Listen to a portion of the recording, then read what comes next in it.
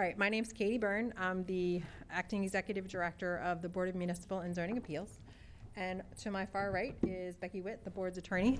Mr. French is right here. He is with planning. He offers recommendations to the board.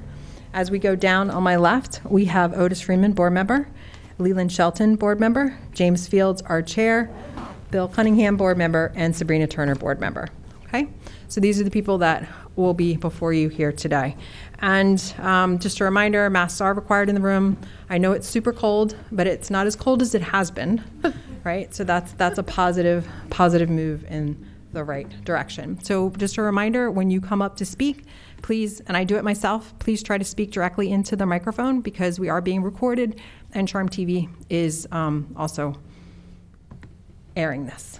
All right, so without further ado, I will turn it over to Mr. Fields. Okay, good afternoon, folks.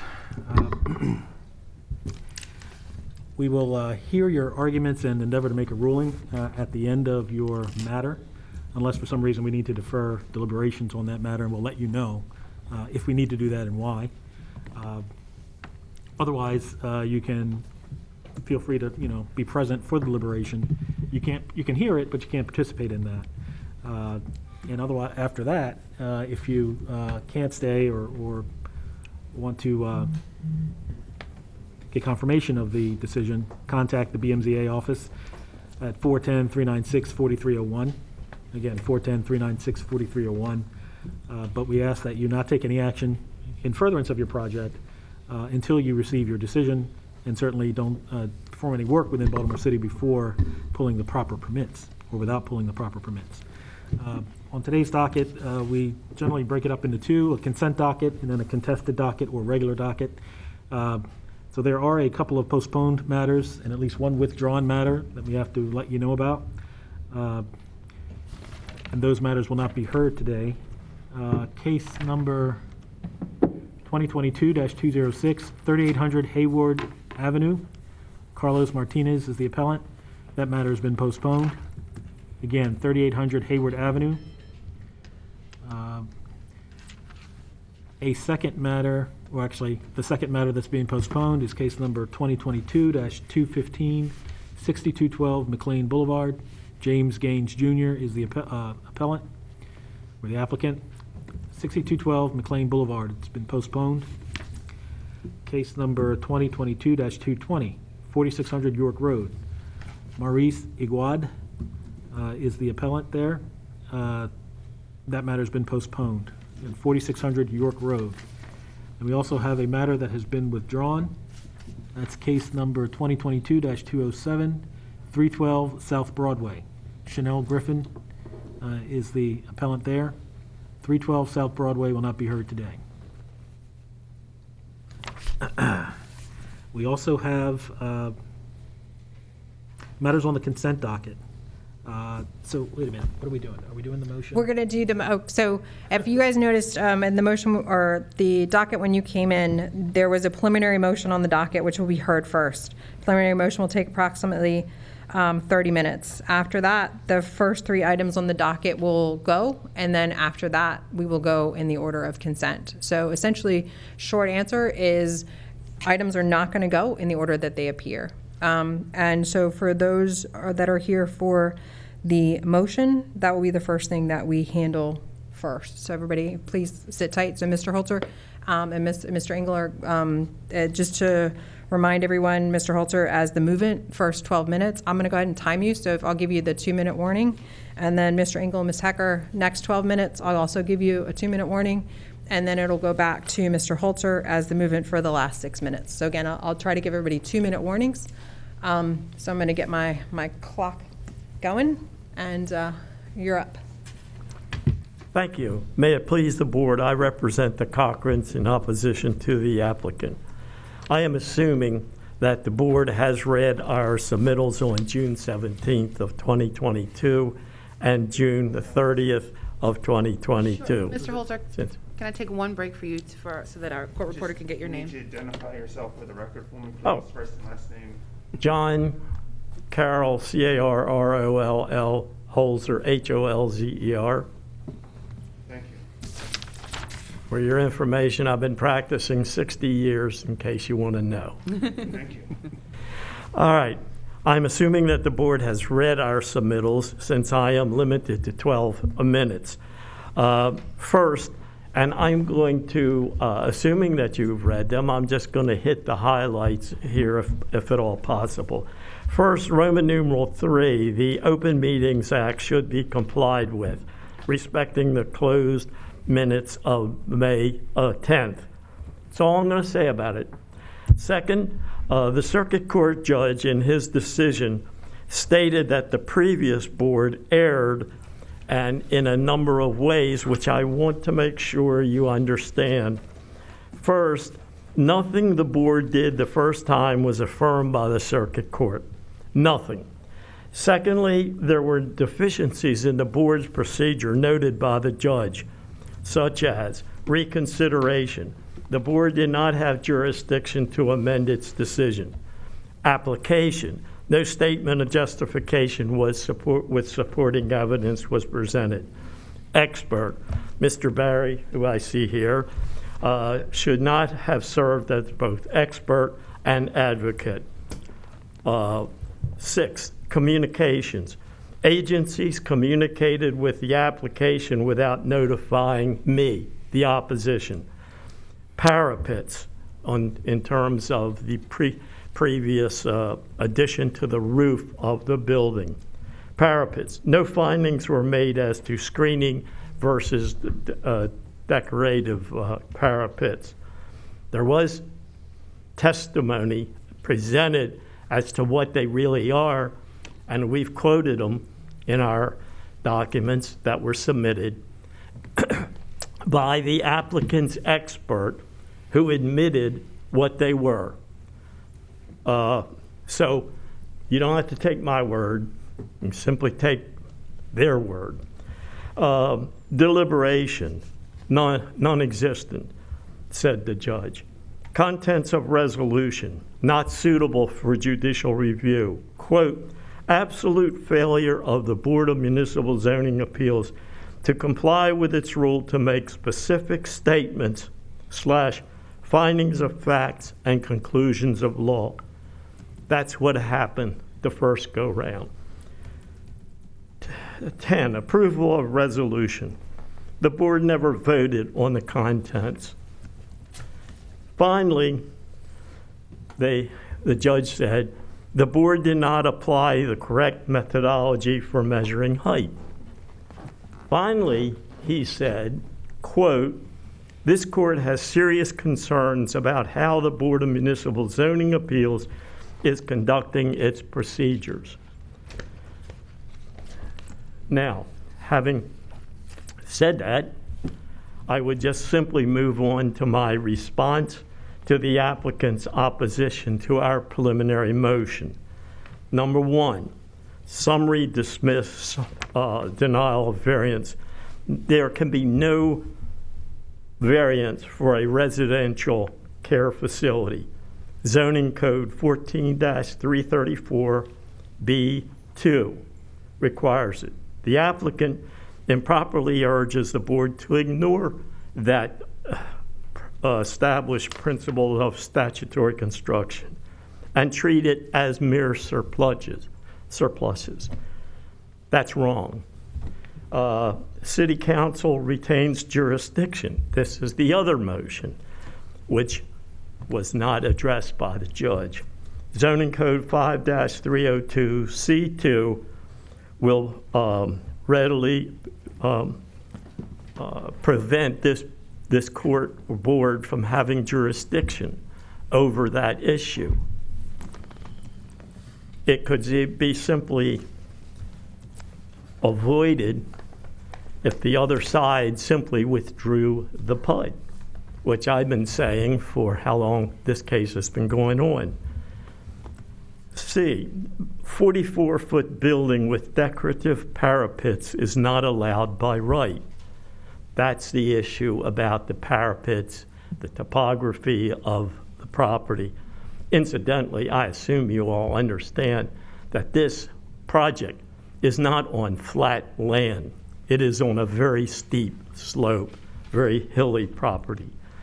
We raised the issue of missing site topography, but I must commend counsel, Mr. Engel, who's here today, came over and checked. He sent the plan with the topography on it.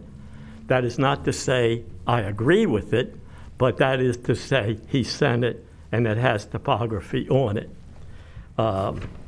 The height variance, again, is an issue and is relevant to this case. The missing site plan review is still missing. What was submitted was 49 pages instead of multiple documents, but basically they did not include forest stand delineation, forest conservation, stormwater plan, landscape plan, all of which I think is somewhat relevant to a building and approval. I think that there is no reason for me, that was in the response to the applicant's opposition. There's no reason for me to go to the preliminary motions on remand, which was much broader, had much more evidence and information in it. So having said that, thank you. Thank you, sir.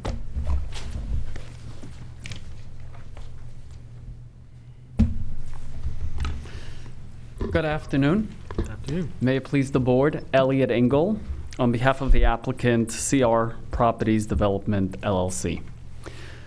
We heard from opposing counsel many things that the judge did on the instructions for remand.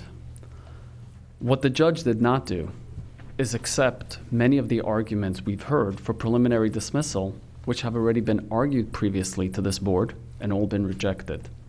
The court did not accept these arguments. What the court did accept is the position, the Cochran's interpretation of BMZA Rule C2, where the court did not agree with this board's interpretation of that rule, that rule is there for the board to understand what is it that the applicant is seeking, and instead found that it's there for the public. And in connection with that, ordered a remand. The applicant accordingly submitted a 7-page, single-space statement of justification, very detailed and backed up with exhibits, site plans, and all the relevant information. But what's important is that it's not a pre-hearing submission. It's to provide the board and the public sufficient information to know exactly what this hearing is going to be about. And respectfully, that has been satisfied with the extensive submission of the statement of justification and the exhibits that support that. I'd just like to address essentially 2 arguments that we heard that would arguably be a basis for a summary dismissal before we even have a hearing. One is the argument, again, that the circuit court did not accept, did not comment on, which is the argument we've heard that residential care facilities are not eligible for a building height variance. Section 14-334B2 of the zoning code provides that a multifamily residential care facility must meet all general requirements, the bulk and yard regulations, and very importantly, and all other requirements of this code applicable to dwellings in the zoning district within which the facility is located. Of course, as we talk in our paper, a zoning variance is specifically provided for and addressed in the code. In addition, so it certainly complies with all requirements of the code. In addition, the stated purpose of Title V, Subtitle 3 of the code is basically to provide relief from certain regulations of the zoning code when unnecessary hardship or practical difficulty exists. The position that the Cochrans are trying to advance before this board essentially would defeat the commonsensical purpose of the variance and having a conditional use that wouldn't allow for a variance. Of course, this board has always interpreted Section 14-334 to mean exactly what it says. The code provides for a variance. A variance is allowed for conditional use, which is what the code says and what the purpose of the zoning variances are. With respect to, we've heard again about a PUD. To be very clear, there is no PUD. The PUD has been vacated by the Circuit Court, has been affirmed by the Court of Special Appeals. A writ of certiorari was filed with the Court of Appeals and has been rejected. There is no PUD. Section 5-302C2 of the zoning code provides that unless a legislation has been introduced to approve a variance by ordinance, then this board would be deprived of jurisdiction. There is no legislation to approve any variance by ordinance. Accordingly, this board has full right to go ahead and allow the hearing to proceed. The other arguments we heard, most respectfully, have absolutely nothing to do with a preliminary basis for dismissal. I mean, we've heard about the parapets. It's our position that the parapets are there just to, under section 15-301B5, it's there to screen mechanical equipment. If there's any issue with that, opposition can raise that at the hearing. That is not a basis for a dismissal prior to the hearing. Again, the submission has been lengthy. Our statement of justification provided all the information necessary for this board and the public to understand exactly what the hearing will be about. And then we've heard about failure of this board to comply with the Open Meetings Act. As we submitted in our paper, this board fully complied with the Open Meetings Act. It's specifically provided for in the statute. It's to shield the attorney-client privilege. The board fully complied with that, but even if there's any argument that it didn't, we fail to understand what's that got to do with the applicant. It provides absolutely no basis not to go forward with the hearing. Accordingly, respectfully, the arguments that have been raised have not been accepted by the Circuit Court, have all been rejected by this board, do not provide any bases not to go forward with the hearing. And therefore, we respectfully request that the hearing be scheduled as soon as possible so that this board can hear this application on the merits, and then the opposition will have the opportunity to raise any opposition it may have. If the board has no further questions, I will conclude my argument. Thank you. Thank you, Mr. Engel. Thank you, members of the board. It's interesting, the difference between argument and the difference between facts and the record. The court testimony in the transcript should be read by this board. What the judge actually said and did. You made a transcript, a copy of the transcript. It's available to all of you. Sit down and read what the judge said about how this board failed to do its job the last time. And here you're back again. I know there's 2 new members to the board who may make a difference, I don't know. But this board needs to take what the judge said seriously. So read that. That's what I read. That's what I got my arguments from. And that's what I'll continue to tell it. Now, the court did not accept anything done by this board. They never affirmed anything, nothing, because there were so many errors, so much confusion, so much facts that were not adhered to, and more specifically, the code, the city code. Okay? Now, I have a reply. I'm not going to go over all this stuff again. The facts and evidence is important, not arguments. You can argue interpretations of anything you want, but the facts and the record in this case, under oath, supports our position. No matter what you do, no matter how you interpret it, doesn't make any difference. His witnesses testified under oath to certain things, and that's all that counts. A 44-foot building, for instance, the parapet, for instance. They introduced it, not me.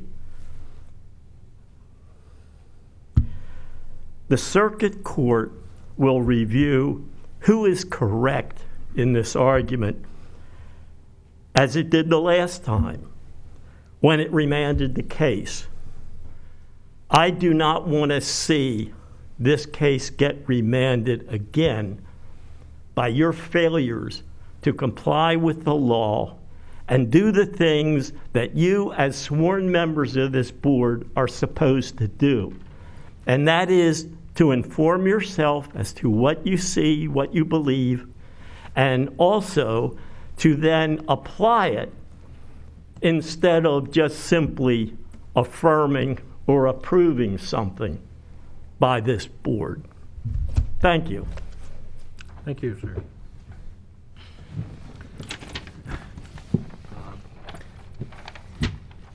Procedurally, with regard to a ruling on this motion, we are going to take that up at a separate time and not immediately right now. Do we have a tentative date? So what we had discussed in the general meeting was deliberating right now. I think what some of the board members have shared is that they might not be ready to deliberate right at this very moment. So they've asked for additional time to review documents. Take all the time they want.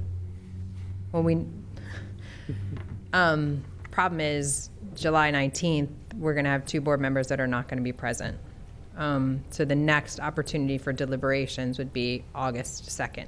So August 2nd would be deliberations. And then, but what we're going to do before everybody leaves is pick a date for a hearing on the motions, because I don't want to wait until, not, dang it, on the merits. So we just had your motions argument. If the board grants your motion, then there is no date for the hearing on the merits. If the board denies your motion, then there will be a hearing on the merits. So what we would like to do is what we had talked about before, is hold a date in August or September for a hearing on the merits. Now, the dates that I had presented to both sides previously, we do not have a full board for those. So while everyone is here, we would like to get calendars out and establish the dates. Okay? Yes, I cannot make the 2nd of August. I'm on still on. Right. No, understood. Completely understood. You cannot make the 2nd of August. I think I had put the 10th and the 11th and the 24th and the 25th to the board. And I think, Mr. Holzer, those dates did not work for you. No, I'm sorry. Right, okay, wait. So let's do this. It's a do-over right now, right? We're all starting fresh, and we need to figure out a special set date that works for both parties and all members of the board. So if everybody whips out their calendars real quick, let's take a look. Let's take a look at August. All right, so if the board deliberates August 2nd, right, we need to essentially write a resolution. Becky, where are you? Okay, all right. So now we're looking at, it would be Wednesday, really Wednesdays and Thursdays in August would probably be the best as far as room availability.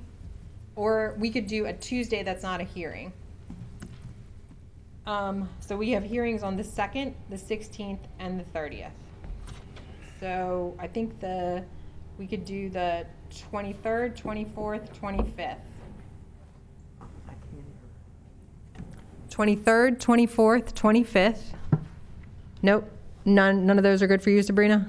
No, just the 23rd. Just no on the, I got a no on the 23rd. Anybody on the 24th? I sound like an auctioneer. I'm okay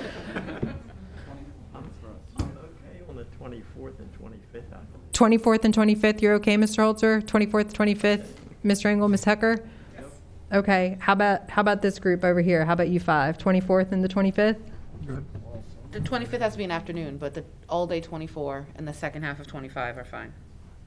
24 is good for me. I might have to take a brief recess between 12 and 12:15. Settlement, a postponement court? Yeah, Yeah, a work yeah. thing, but then I can come back. Okay. Yeah, that should work. So it sounds like the 24th might work for everyone. Does the 24th work for everyone? Yeah. All right, so let's say 24th. Can we shoot for 9 a.m.? 10 Or a.m. 10 a.m. 10 a.m. probably better for us anyway to get the room set up and make sure Charm TV is all right. So 10 a.m., August 24th now, I will let you all know whether it's here or Planning Commission, okay? I would like it to be in the Planning Commission room. I think we would all like it to be in the Planning Commission room, right? Will the, yes, that's fine. Will the, if we have witnesses or someone, would they be online? Or No, has to be in person. Everything has to be in person. Yes. Okay, thank you. Yeah, all in person.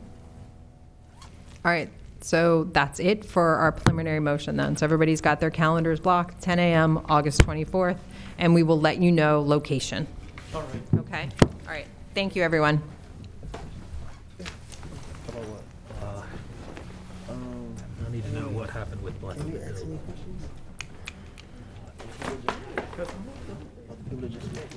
They want to screw the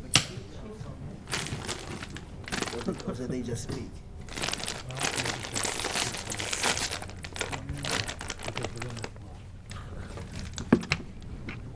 Oh, man.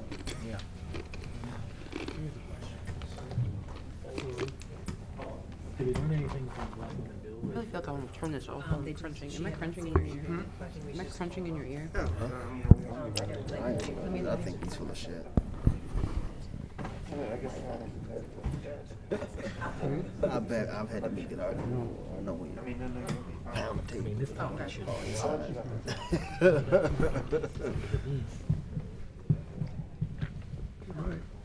She had not seen the agreement until just now, and she's not agreeing to the agreement. Okay. So we're back to where. Wait, say that again? She had not seen the agreement until just now, and she's not agreeing to it. Makes sense, so. But I'll let her explain all that, obviously, yeah. But no, Okay. it's not a 3-second thing. Well, the question is, are we going to hear all three at once, or do we hear each one specifically? What's the best way? I think each one, Can we do a thing where we hear, where we kind of call all three of them together, but we ask her to like. They can delineate. Yeah. yeah, we can call all three together and Yeah. have her differentiate. Because we went through the first one and then the last time, and then we stopped. Yeah. Right? Okay, so it's still, so what we can, I'll tell them that. okay. All right, so thanks, everyone. We're getting ready to move on our docket, and we have the first three on our docket, which are 2022-188, 2022-189, 2022-190. This is where we picked up from the last time. So what we would like to do, understand there's not an agreement between the parties.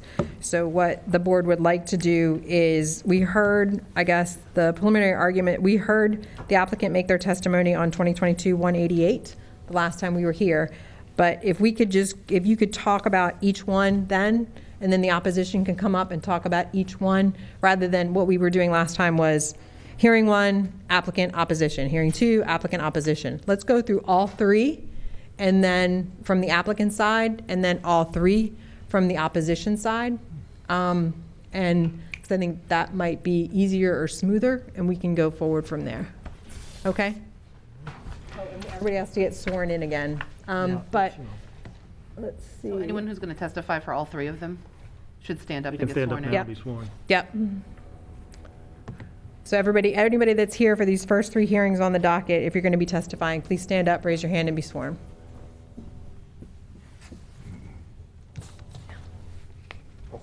Yeah. Do you someone swear or affirm to tell the truth, the whole truth, and nothing but the truth?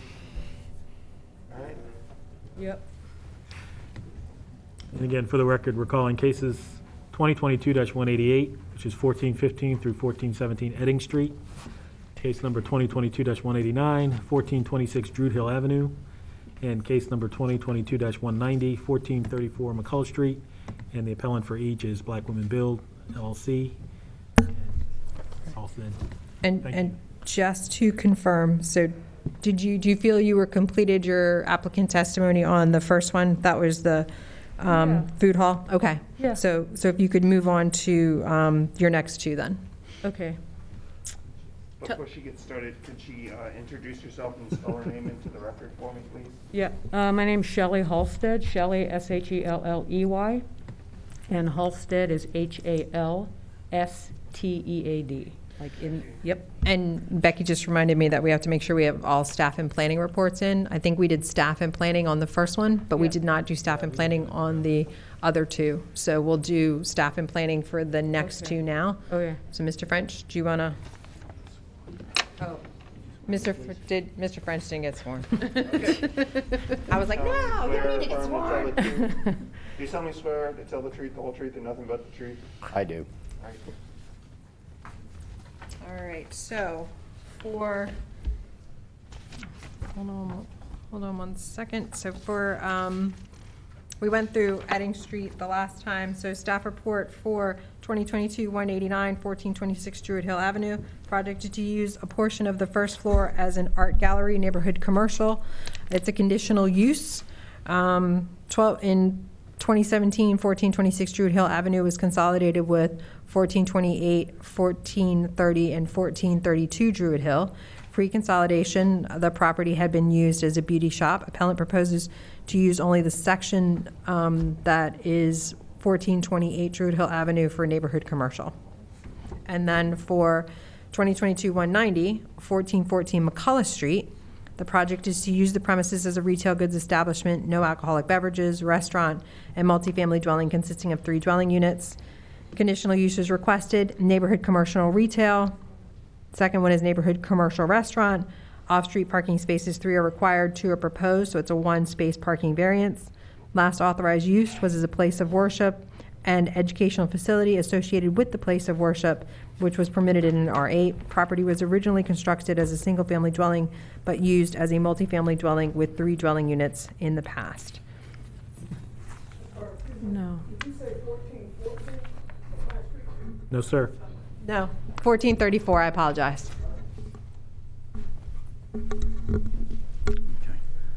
Martin French for the Baltimore City Planning Department. Planning Department has reviewed this application for 1426 Druid Hill Avenue. As mentioned by the BMZA staff report, this property is actually an assemblage of 4 original separate properties, 26, 28, 30, and 32. The department noted that the building, as consolidated, is qualified for neighborhood commercial establishment uses, such as the proposed use, which is an art gallery, which is a type of neighborhood commercial establishment included in the zoning code.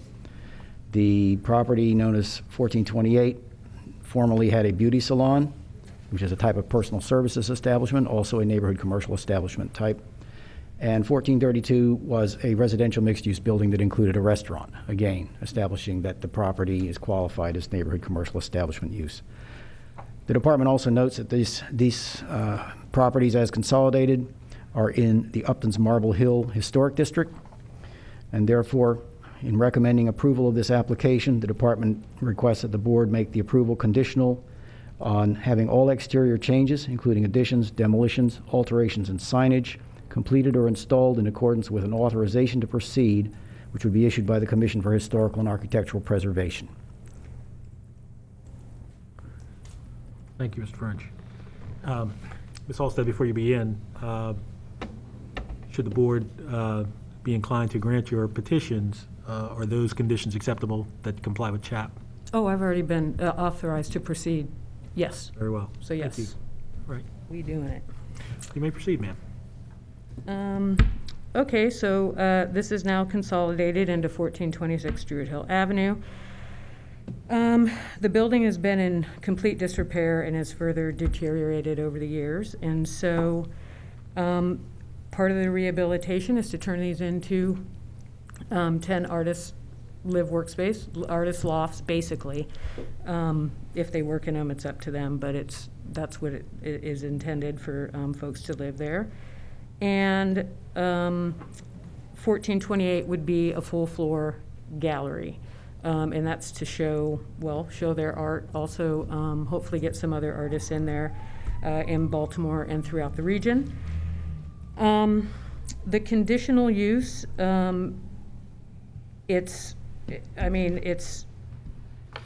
let's see, neighborhood commercial establishment is defined as non-residential use that is within a residential office residential zoning district, but in a structure that is non-residential in its construction and original use, or has received prior zoning approval for non-residential use, as evidenced by permits, construction, or historical evidence of lawful non-residential use. And so it has been.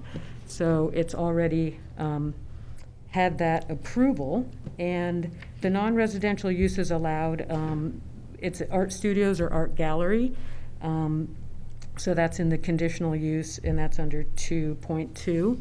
So that should be fine. I think all that, basically, I went through the conditional uses and spoke to each one. I think that's in your packet, to show that this is something that can be done. Really hoping to, I don't even know what else to say. I mean, it's just like, it's the conditional use, and that's what it is. It's the whole block, right? All 4 houses together? It's not, yeah, it's not the whole block, but it's, yes, it's on the corner. Yeah, oh, sorry, yes, it's the whole block of houses. Yeah. This is what this will look like when it's done. I don't know if I sent you pictures of what it looked like, but that, you know, the roofs had failed, there'd been a fire, it's just in complete disrepair. So at this point, one of the first buildings is stabilized. 1430 has been stabilized and the roof is on it. They've started stabilization of 1428, which will be the gallery, and we're just moving forward. Again, I have CHAP pre-approval for that building, and again, I do CHAP with every, you know, my other hat is the executive director of Black Women Build Baltimore, and we do CHAP with everything that we do. So we're well versed in how to meet those requirements and actually exceed them. Okay. I did present on June 27th after this meeting 2 weeks ago. I was asked to present again to the community, so went and did that, and the questions left were revolved around, again, garbage and parking, and I tried to assuage any concerns around those things. And so I think there were maybe 2 people that weren't already at this hearing that had showed up to then, and then of course there were people that were in support as well, that showed up to that meeting. And I was presented about a half an hour ago with this document, which during the meeting they asked if I'd be interested in an MOU or a CBA, and I asked for an example from someone else. And I did not receive an example, but I received this about half an hour ago. So I don't know if that's procedure to have a CBA or to just receive one before the hearing, but I haven't seen any examples of any others, so I'm not quite sure what the Historic Marble Hill Community Association, what other types of CBAs or MOUs they have. So. You say the Community Association gave you that half hour before the meeting? Yeah. Yep. So I haven't, you know. I have just a small question. Is it a community benefits agreement or was it MOU? This is called a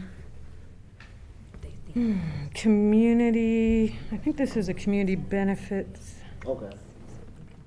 agreement. Yes. Yep. Okay. Yeah.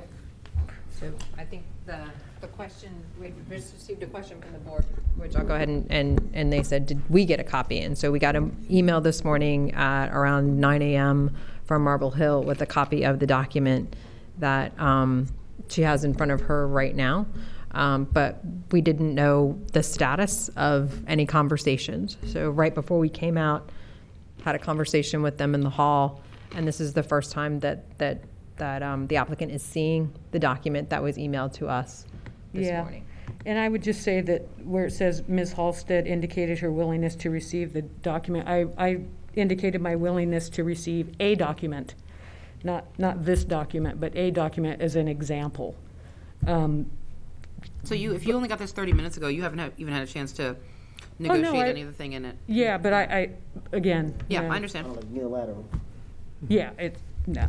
There's enough community members that I speak with, and another association that I have full support from, and I'm happy to continue conversations. But there has been no examples of CBAs with any other developers, even with one of the developers, Bethel Empowerment and Wellness Center. I don't think they've signed one. I could be wrong, but and that's right across the street from one of these projects. So I don't really see. I feel like there's a little disparate treatment happening, but so I will look at this again, and but I'm not going to sign that. So I think that's it for 1426. Okay. It's going to be beautiful. I don't know. That's editorializing, but it's going to be. Okay. Oh, one quick question. I think you're going to get to this probably once you finish 1434. I said one quick question. I think you'll probably get to this once you get to 1434. Mm-hmm. I'm just trying to see, as you know, one of the requirements is that that the establishment be pedestrian oriented. So how far apart are these three facilities? It's like they're like almost on the same. Yeah. Okay. I thought I put a map in there, but it's one. It's a block away, and then the other one abuts the other one. So this is. I mean, these are 1 minute block. 1 minute walk down the block to go to. Got it. Any of these. Mm-hmm. Yep. Okay. Happy to hear you on 1434. Okay, so 1434 McCullough. Mr. French, had you given your reports on both? He's got the thing going. Okay. So we're going to hear reports on 1434. Planning Department also reviewed 1434 McCullough Street application. Noted that, as with the previous property, this property is also in the Uplands Marble Hill Historic District, and therefore any work that is approved by the board would be subject to an authorization to proceed issued by the Commission for Historical and Architectural Preservation. The department noted that the building does have a record of use, which would make it eligible for consideration for neighborhood commercial establishment use. And specifically, the proposed use is for a retail goods establishment with no alcohol sales and a restaurant, plus 3 dwelling units. The property had been used as a place of worship and an educational facility associated with that place of worship, which made the building eligible for consideration of non-residential uses such as what is proposed. The department is recommending approval, subject to the condition that all exterior changes, including additions, demolitions, alterations, and signage, are completed or installed in accordance with the authorization to proceed issued by the Commission for Historical and Architectural Preservation. Thank you. Thank you, Mr. French. Yeah, so 1434, again, you have what I sent in, but basically there's not a lot of food in the area. I'm working on my house, and I was hungry, and there was nowhere to get anything.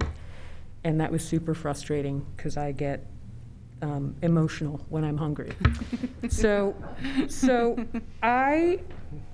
this is something we've talked about, and I would say folks in the community, and the suggestion to have apartments upstairs in order to subsidize the cafe / grocery, right? So that ideally someone can start their business, right, and not have to worry about paying rent, right? That's the goal, right, for the first year, so that it really takes hold, because paying rent as a new entrepreneur is very difficult. Cafes don't make a ton of money. So ideally, the rent offsets that. And then my goal is to, once people start making money, then you could start chipping in, right? So it's basically a food desert. I think there's some other term that's being used now, but I can't remember it right now, but it's a food desert. and trying to change that. So trying to create jobs, community space, and food, right? And I live on the block. I live right in the middle of 1434 McCullough and 1426 Druid Hill Avenue. I mean, like right smack dab in the middle. Tribe Called Quest. So, so that's about it. There were some suggestions about, about safety or concerns about that. Would it be, and would there be like a security guard or something? And that's something that definitely want to think about that. But again, I really feel that the more we have people out and about, the more eyes on the street, the more bodies on the street, and people coming and going, and then maybe honestly, like, the police will care a little bit more if there's more people on the street and more people out and there's businesses being affected. I don't know. But that is the hope. I looked, when I was looking up some of the stuff, I found the 2005 Upton Master Plan. And in that, it talked about what they envisioned for the area. And I emailed that earlier, but it's like recommendations for this area are intended to build upon existing strengths and take advantage of developments in adjacent neighborhoods. The focus here should be on preserving and redeveloping existing structures. That's what I'm doing. In order to increase housing values, that's what we would hope. Corner stores should be restored as commercial or office space with apartments on the upper stories. New infill housing should be built on vacant lots in order to restore the original development pattern of the area. Mixed-use development should be encouraged along the edges in order to create a more seamless integration between communities. That is what I'm doing. I think that this was from 2005, and it may not have been realized yet, right? I think it's been difficult to get there. And so looking at the new master plan, it's very, it is residential heavy, right? And home ownership, right? Because that's what we do want. We want a lot of home ownership. But we're missing the component for what are those people to do? What am I to do when I'm hungry or when I want to go somewhere? I have to get in my car and drive. Usually I drive to, say, Remington, right? Or, when I wasn't so busy, I'd walk down to Mount Vernon Marketplace instead of drive. But I think this is, I don't know. I think this is a great use of the space. It's a beautiful, beautiful space. I have this, anyway, I don't know, it matters. But this plaster, anyway, and redoing this, it's like 13, 14-foot ceilings, plaster. It's going to be beautiful, so I hope you guys come. But that's about it. And Ms. Halstead, is there anyone you know who wants to testify on behalf of any of the second two properties that we didn't hear from last time that's going to say something different? Oh, okay. If you were done.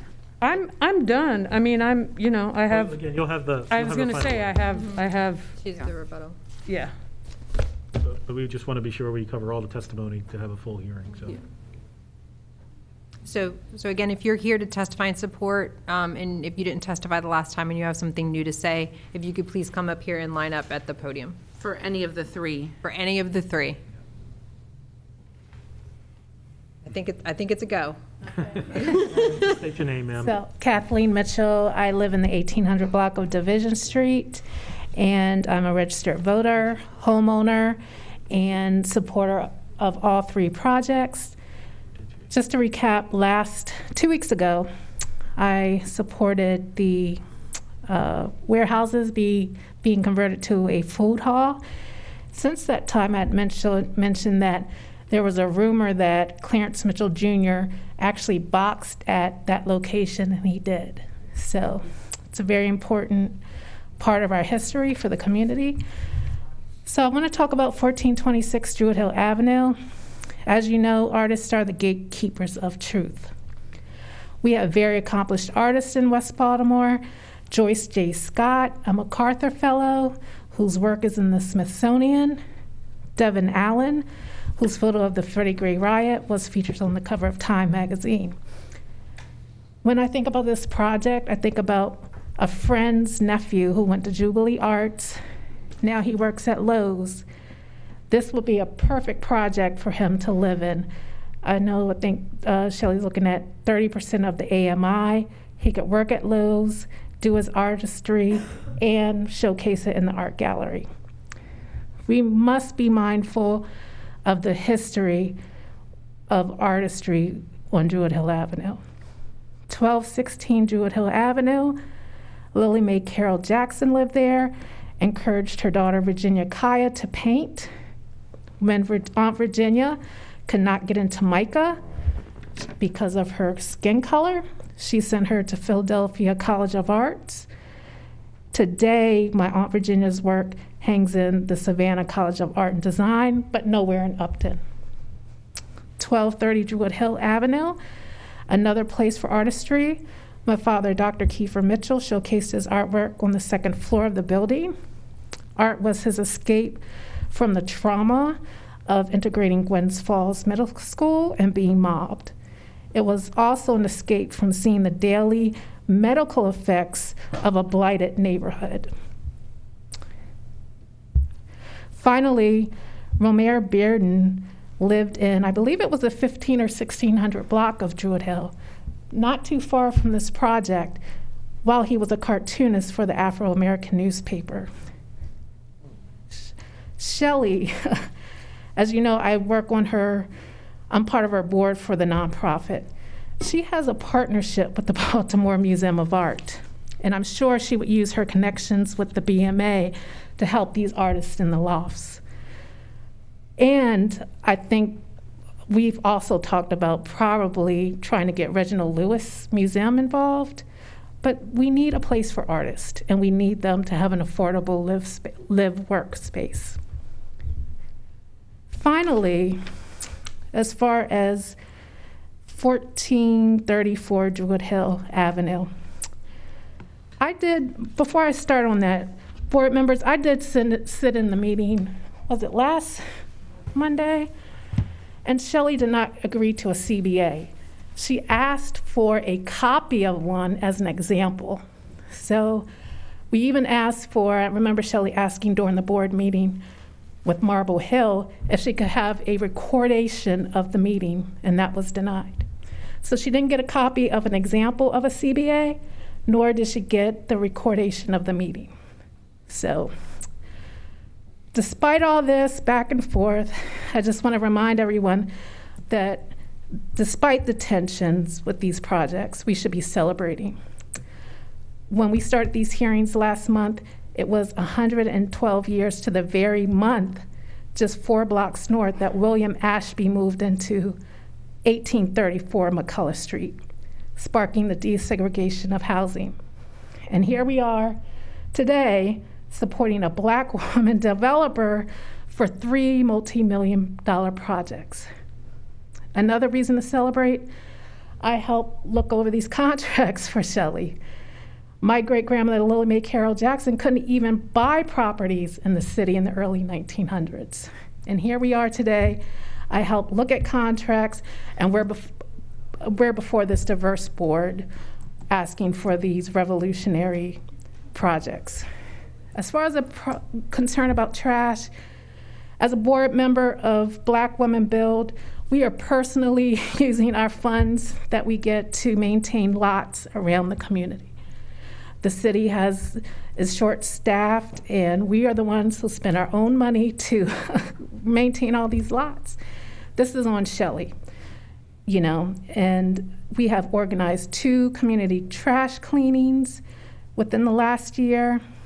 Anecdotally, 2 summers ago, we, the board members, were meeting on Edding Street to discuss our projects with the housing director of the state.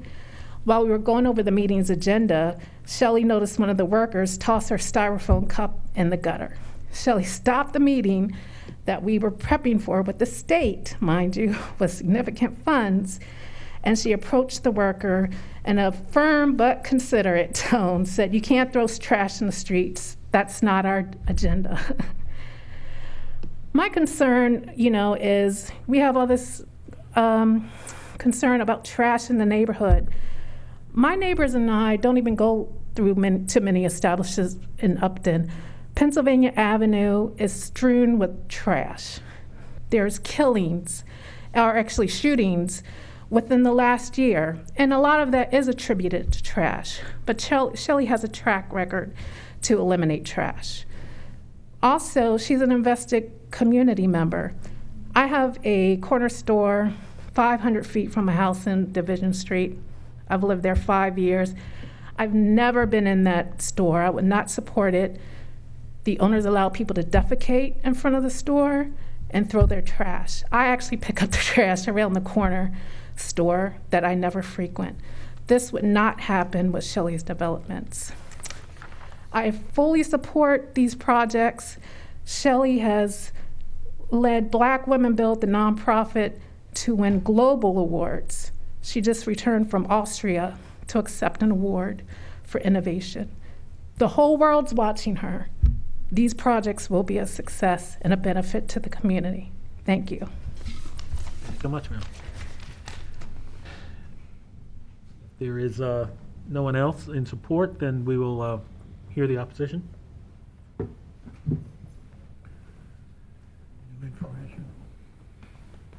New information. Well, we didn't really give them. Yeah, we're going to, of course, this is for new information that you're presenting that hasn't been presented previously, and any new information, of course, with the second two projects.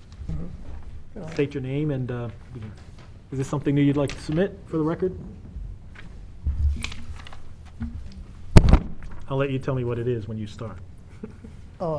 This is from the... Well, you're not on the record. I want you to go on the record, state your name. State your name and spell it for me, please. Okay, my name is Atiba Nkrumah. I am the president of the... Could you spell your name for me, please? ATIBA NKRUMAH. Thank you.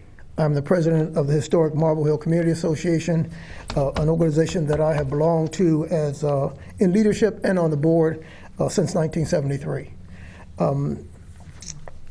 And what I provide here is, okay. What community association are you affiliated? The Historic Marble Hill Community Association, Upton's Historic Marble Hill Community Association, okay? And we have provided Ms. Byrne a letter from myself and also this document here that we had sent her this morning, along with the community benefits agreement that we wanted to present to Ms. Halstead. Okay, so this document that you just handed to me, this has been presented for the record to Ms. Byrne? as Yes. No. No? Okay. Let me see. Okay. This came from our meeting, all right, with Ms. Halstead last Monday, that we wanted to make sure that... What is this? What is it? This is a questionnaire. There were 15 people who attended the meeting, and we wanted to get those 15 people's input, all right, regarding the issues that we were discussing. And it breaks down that, based on that, the input from all 15 people. It is objective. It is what the 15 people had to say, and the record speaks for itself. Okay? So what I am handing out to the board is what we received this morning, which was the letter and the agreement. So I printed that out. Thank you. this morning. I just felt a need to bring this because I realized that Ms. Halstead had asked for a recording of the meeting. And we usually do not give recordings of the meeting out to, just generally. And so it was a request that at the time, because we had not been asked that request before, we were unable to, or unwilling to do that at the time. All right, it would have to be a complete board decision. The board has not met, all right, in order for us to authorize anything like that. The committee is not at privilege to do that itself, and neither am I as the chief officer, all right, at privilege to do that myself. It would have to be a board decision.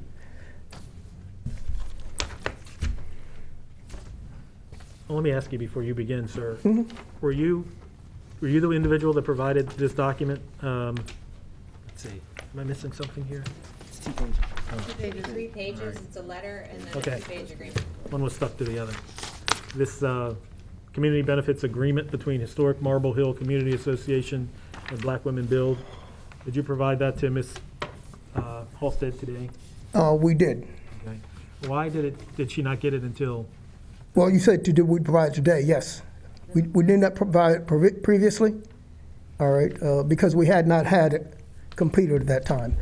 I was working on that with our secretary, all right. Both of us were under the gun to do some things. I am a caregiver to my wife who was disabled. All right, I was unable to get this done as she was unable to get it done until the last minute. Okay. Has this been approved by your board? No, it has not been approved totally by the board, all right, and therefore, it's something that we were simply doing with Ms. Halsted before we went then to the board to say that, we could work this out. So there's no formal opposition from your board? No formal opposition at this point, all right? At this point, there's no formal opposition. There are a couple of board members who took deference. All right, go ahead, sir. Go ahead, you may proceed. Okay, so first of all, just some opening remarks about historic Marble Hill. Well, we've heard a lot about Marble Hill. Okay, yes. We heard a lot about Marble Hill. Yeah, absolutely. So we don't need those remarks again. Well, I want to put it in the context from my perspective. Well, we've heard that as well, sir. We're on anything you didn't say with regard to the first project, and anything new or that you'd like to add with regard to the other two.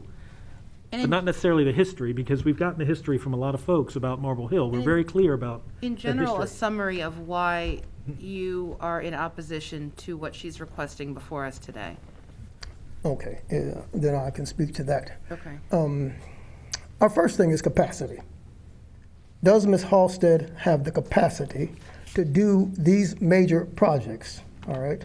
There are 3 projects, and I looked in the Baltimore Journal recently, and there was an estimate of $6 million, all right, to do these. Ms. Halsted in the past has done small houses, and she's done an excellent job. I've had an opportunity to, go through her project and see a couple of the houses, which I was very impressed with. But that is a very small development. As a contractor previously, I know that what it takes to do something like that. I also know that the immense difference between doing these major projects in one home, okay? And so I am, first of all, concerned about her capacity.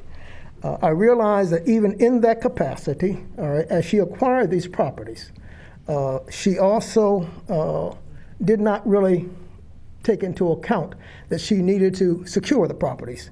She ended up with a fire in the properties, which also was an unfortunate situation for our community. It also was more costly for her, or maybe less costly for her, because it was a burnout and did not require as much demolition, costly demolition. And so you attribute that to lack of capacity? Yes, lack of capacity. I'm saying because whatever it was that when she purchased these properties, she didn't do anything to secure the properties. She did little to secure the properties. And so therefore it opened the properties up to folks just coming by, and ended up either it was a squatter or someone who deliberately set the fire. Which one of the properties caught fire? 1426, all right, 1426 McCullough Street. Druid Hill, I'm sorry, Druid Hill. 1426 Druid Hill. In terms of her capacity, therefore, in terms of the finance, which we are interested in terms of the timeline, how long is it going to take to do these properties? We heard her say in the previous one, 2 to 3 years in one case, and a little bit longer in the other case. All right, we're concerned about that. What's your concern? That she may not be able to do that, given capacity. So if she does nothing, what happens to the properties? If she does nothing, don't the properties sit? She said that she would she would move the properties on. She would pass the properties on if she does nothing. But she doesn't have to. You understand that, right? Pardon? You understand that she doesn't have to do that. Yes. Yes. So what happens if she does nothing? If she does nothing, again, we're back at square one. All right, we're back at square one, And we've been at square one for some time in those properties. Right, so you'd like to move past square one, right? We'd like to, and yes, we want to move past square one, but we want to be sure that we have a developer of capacity, all right, who is capable of moving that within the timeline, she says, and given all the parameters that she has to, do. So what kind of proof are you asking Ms. Halstead for to satisfy you? I would like to know a little bit about finance, all right, that she has the kind of financial backing, all right, that is going to give her, because she's not going to be able to do this herself as a contractor. She's going to have to hire others, which she has done before, subs and whatnot. Of other developers coming into your community? Have you requested financial information of other developers coming into your community? Yes. Have they willingly given that information? Yes. In what form? And I'll have to ask my secretary to address that, because we did have other forms in terms of one developer who just recently, came to us, who was developing a property 1406 Druid Hill, all right, and did provide us with the kind of financing that he had to do the property, plus his history of doing other properties, said he had the capacity. That he, you said that he had? That you said that he provided this? Yes. Okay. He provided. Mr. Chairman, Pardon? I'm going to ask the chairman. Okay. I just want to note that I go through the criteria for approval or denying of a conditional use. I don't see a single word that speaks to the capacity or the financial capacity of the developer to, finish a project in a certain number of years. So that's not before us then? Huh? So that issue's not before us? It's not before me. And it's helpful that I understand what the basis of your opposition is. So tell me what else besides capacity is your basis. Okay, well, capacity, I've covered capacity. The other thing is, my understanding of the variance that is before this body right here, which was, I thought, concerning 1434, all right, McCullough Street. And the variance was a parking variance, all right, which we are saying that, there are 2 parking spaces that she has. Because of the density in the neighborhood, there is a empowerment and wellness center across the street. There is a church that holds regular meetings during the week, Bible study and other meetings during the week. There is a church on the opposite corner on Druid Hill, all right, that also, although the church is not functioning right now, there is a proposal for a new congregation to come into that church. And we realize that there is a population density right there. We are concerned, therefore, about parking, all right? We have multifamily dwellings, the 14 and 1500 block of Druid Hill. There are more multifamily dwellings on our block than there are in most blocks in this area. And so we realize that that is going to be a problem. We're talking about a walkable community. I walk to Bolton Hill, where they have 3 very nice cafes, which I frequent, and I walk. I don't drive there because it's too close to drive to. All right. I also do walk up to Pennsylvania Avenue. I don't mind Pennsylvania Avenue. I do not like what goes on Pennsylvania Avenue, but there is a market that I go to. All right. There is another Chinese food establishment that I go to. All right. And so they're walkable to me. There is a food establishment that I go to, which is over on McMecken Street to do grocery shopping. How far away are these establishments that you travel to? The grocery store, Save-A-Lot, is 3 blocks away. All right, Pennsylvania Avenue for me is 3 blocks away. All right.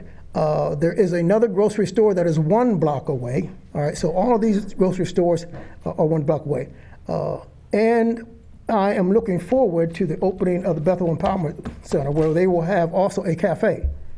All right, and I know that there will be a cafe that is right across the street from me that I'll be able to go and sit, have a cup of coffee, meet with folks, and do those things that I realize are being projected for this place also. And what's the projection time for that? They are in the process right now. All right, they were waiting for funding. They have been awarded, funding. All right, and so hopefully, what they are talking about was in the next year or 2. All right, and so we are looking forward to that. and that cafe opening so that there is, something close by, which I will appreciate. My wife is, homebound or in a wheelchair. That would be handy for her, something close by. All right, and so This I might think. even be closer, right? Huh? What Ms. Halstead is Oh, proposing that might even be would be closer, but not what I'm looking for. I'm looking for the first one to come up. I would have to wait. I'm not sure how long I have to wait for this one. And she says 2 or 3 years too. All right, and that may be possible, but that's not what I'm looking for. I live in that block, and you must understand. I live in that block. I understand, sir. All right, and I realize that is going to be inundating my block, where I live, where I have invested. All right. In 2 properties. And so I'm not looking for greater density in my block. I'm looking to be able, at least one property, all right, to gain, some income off of that property. All right, and I don't want that property to be multifamily. It will not be multifamily.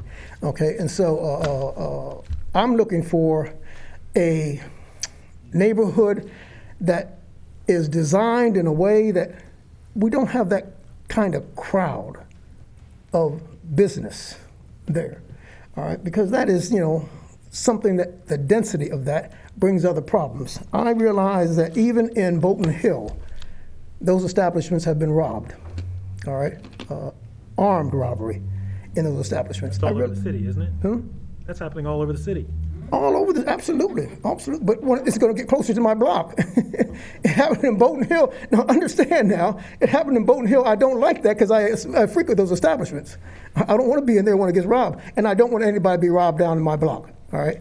We've already had, other incidents on our block, which I, have problems with. I am involved in bi-monthly or quarterly cleanups in my block, in my community. We do quarterly cleanups. All right, where we try to pull as many residents together to do cleanups. All right, and so I'm very concerned about trash in my block. All right, I'm very concerned about trash and anything that brings trash. We had problems before that we addressed to Bethel, in its new, proposal, that we had problems with trash in the past. We don't want that to end up again, this problem. We solved that problem. We don't want to end up again with a trash problem. And you've made your concerns about trash clear to Ms. Halstead, correct? Oh, yes. Okay. Absolutely. To all the other developers that come by? Absolutely. Have you ever had a case of a developer just ignoring you and letting trash fester? Yes, that's what we're trying to prevent. We have developers who come in, Was that developer Ms. Halstead? No. Okay. No. As I said, Ms. Halstead came in and just opposed the protocol that we established. Ms. Halstead used to serve on our board. We heard about the protocol. Right, and so she was supposed, and that's all that was about. And so, other than that, Ms. Halstead is what I consider a good neighbor, all right, a very good neighbor. I consider the things that she has done is admirable, all right, and she has achieved great success. However, great success does not satisfy my concerns. I realize that great success, is something that she has been able to achieve, all right, and I realize that developers who are self-interested are really not just concerned about community. They're concerned about their own, profit. And so, Mike. Quick question about the parking. You said you live closest to the house, and that is the property that's going to be on McCullough or? McCullough. Yeah, I live at 1416. That property is at 1434. I live at 1416. Okay. And so and that property is on a corner, and it looks like there's a number of vacant properties close to that property. Is that correct? In our block, there are 1, 2, 3, 4 vacant properties. In our block right now, 4 vacant properties. So is there a problem with parking at this point? I know you mentioned Bethel, but there's a part, because what it is, there are 1, 2, 3, 4, 5 homeowners in my block, 5 homeowners. Everything else is multifamily, and there are generally, multi-cars. All right, there is no off-street parking, and so there are times, and I must say, I was blessed, unfortunately, by the fact that my wife has a disability where we're able to get disabled parking. So I'm not having problems with parking. My neighbors do. All right, and particularly, if you go out on a Sunday, all right, you're not going to get back in your block, until Sunday afternoon. All right, you're not going to get back in your block. So we realize that that's a problem in our community parking. So our community has always had parking problems, and this is only going to exacerbate it as we see it. All right, as we see it as a community, this is only going to exacerbate it.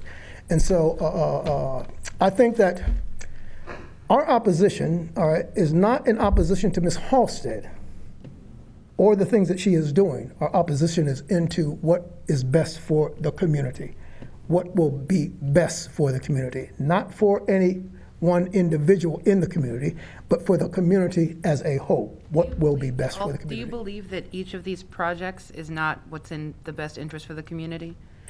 You can split them up if you believe one is, one isn't, but... Let me say that the one nearest to me, no. Sure. The one on Druid Hill, all right, no. The one on Edding Street, now, there's no development around Edding Street. We realize on Division Street, there is an empty vacant lot there that is going to be developed in the future. We know that that will be also a potential problem. So I can't say at this time that it is not going to be a problem. And in the survey, I said that I could not be opposed to it because I, see things in the future. All right, so therefore I was neutral. All right, in the question. So my opposition, simply is community concerns. All right, community-centric, community development, and what is best for community. All right, and not in the interest of any one person, individual. It's what is best for our community. And let me ask you on that point. You had 15 folks attend the meeting with Ms. Halstead, and so it's important to you as to what those folks believe. Absolutely. in their Absolutely. concerns or support or non-support. Right? Absolutely. Now, my concern with the survey is, and you'll notice that there were a number of folks who did not live directly in the community or who represented other community associations. And so, therefore, there was a... Wait a minute. This is a document you presented to me. Yes. Right? And you presented it as a survey that would be helpful for us to consider? It was comfortable for me, yes. If you understand, what I'm saying. It is... Well, but I asked you, what is it? You said it's a document that was generated as a consequence of the meeting that you had, right? Yes. And 15 people attended the meeting, correct? Yes. Mm-hmm. Okay. And you wanted to get the pulse of those folks as to what their feelings were about this project or this set of projects. Is that right? I wanted to get the pulse basically of those who lived in the community. Yes, okay. That's correct. And these 15 people who showed up? They did not live in the community, and all of them did not live in the community. Okay. Okay, so is it important to you what those folks thought about the projects? Outside the community? They were invited to the meeting, right? Our meetings are open meetings, sir. Our meetings are open meetings. Whoever comes, comes. Okay, so, there's a membership. But you thought this is important for us to have? Absolutely. Okay. Because I wanted you to see that the objectivity of where we were on that, that's all. The objectivity. So it's important for us to take into consideration that on each of these projects, the majority of folks who were at the meeting either support or strongly support the project? And I wanted you to take in consideration, as I said just now, that there are some folks who do not live directly in the community and who will not be impacted as we are. I just want to be clear what this is. You're clear. And that you felt it was important that we have it. You're clear. You're clear. All right. Okay. And so, our opposition, as you see that our letter is not in opposition.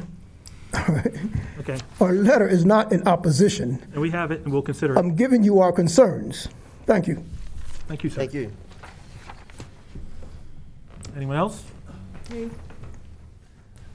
Hello. Hi, state your name, please. My name is Dexter Parker. Okay, Mr. Parker. Dexterparker. Simple enough. I live in the community. I live at 1502 McCullough Street, which is about 2 doors down from one of the proposed buildings. I recently learned about the building, but I want to give you a little bit of history first. When my husband and I moved to this community 25 years ago, it was with the hopes that it would become a place that we could retire. And I'm getting emotional. Didn't mean to do that. Sorry. A place that we could retire. And we worked very diligently in changing the landscape of the community. Oh, I'm sorry, I want to cut you off. Are you in opposition or are you? I am in opposition, yes. We worked very diligently to change the community.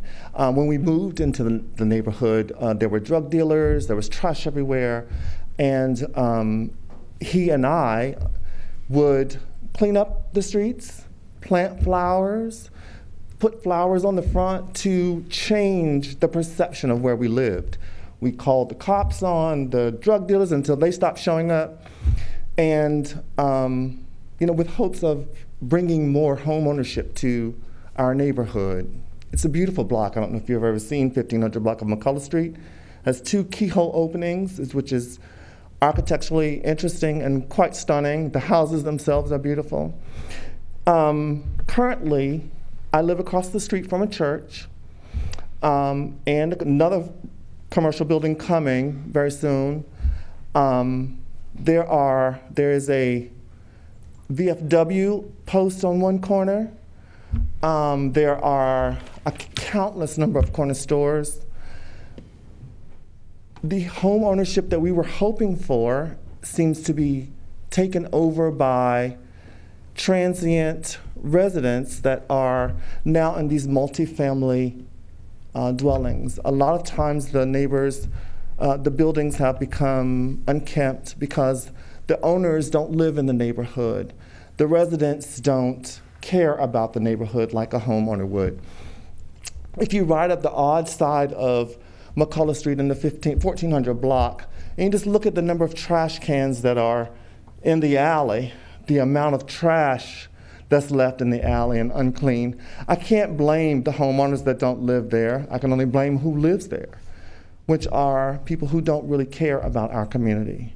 So to have additional multifamily buildings come and properties to continue to happen around us, for me, the reason that I moved there, it all just becomes a blur. And I mean, I believe in what she's doing. She has great vision for part of, the neighbors, the development projects that she's doing, the arts community. Parking, definitely at the top of the list. I work out of town in DC, and if I get home past a certain time, I have nowhere to park. I'm driving, parking beside the church or, not in front of my home. So parking is a concern. And on my street, there are, in front of my house, in front of my block, there are no houses in front of me. So all of the parking comes from the multifamily people. Both sides of the streets are filled, and there's only one side of the street that has houses. So parking is a big concern. If I leave to go to the grocery store on Sunday and I have to take my car, when I come back, there's nowhere to park. So I park blocks away from my house and carry my groceries. Or double park, unload my groceries, and find a park. A number of folks have said leaving on Sunday. What if you grocery shopped on another day when the church wasn't full? So I do that as well, but typically I'm not at home to shop on a Sunday. On a weekday, I'm at work. So when I come home from work, the parks are taken if I get in after 5:30, 6 o'clock. I struggle to find a park. So I just wanted to say that although I believe in what she's doing, I'm not thrilled to have more commercial space in our block. I'm not thrilled to have more multifamily people in our block. Thank you. Thank you.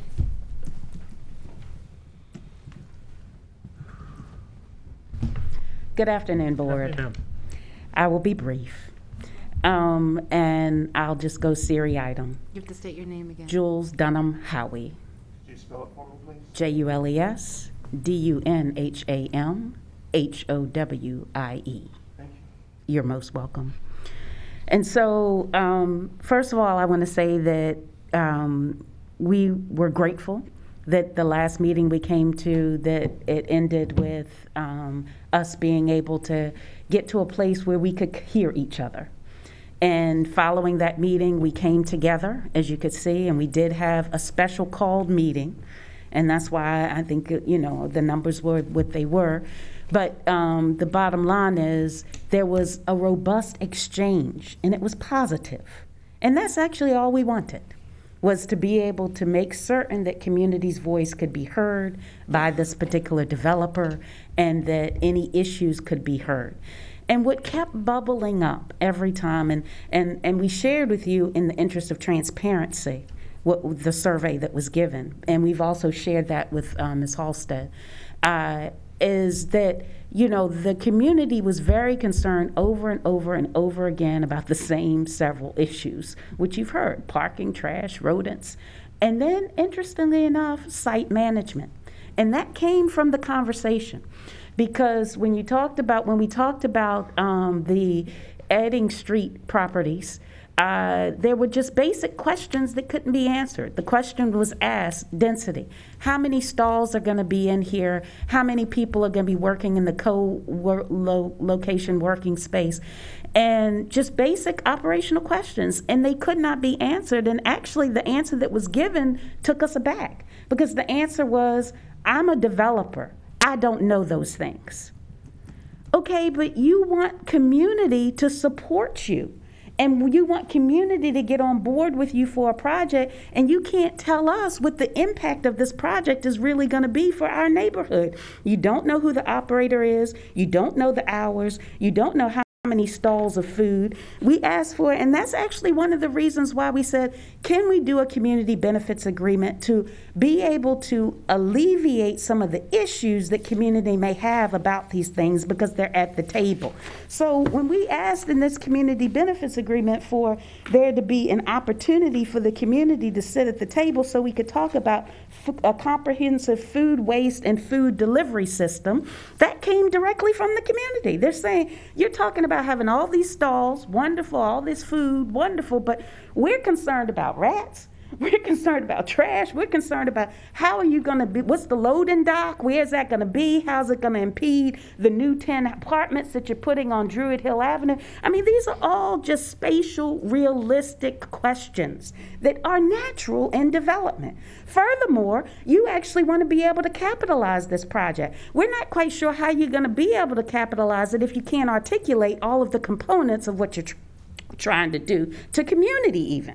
So that was an issue with the Edding Street property that came up over and over. Site management, site control, just site operation. It's unclear. It's very fuzzy. It's a wonderful concept, love the concept, but community would like to be engaged.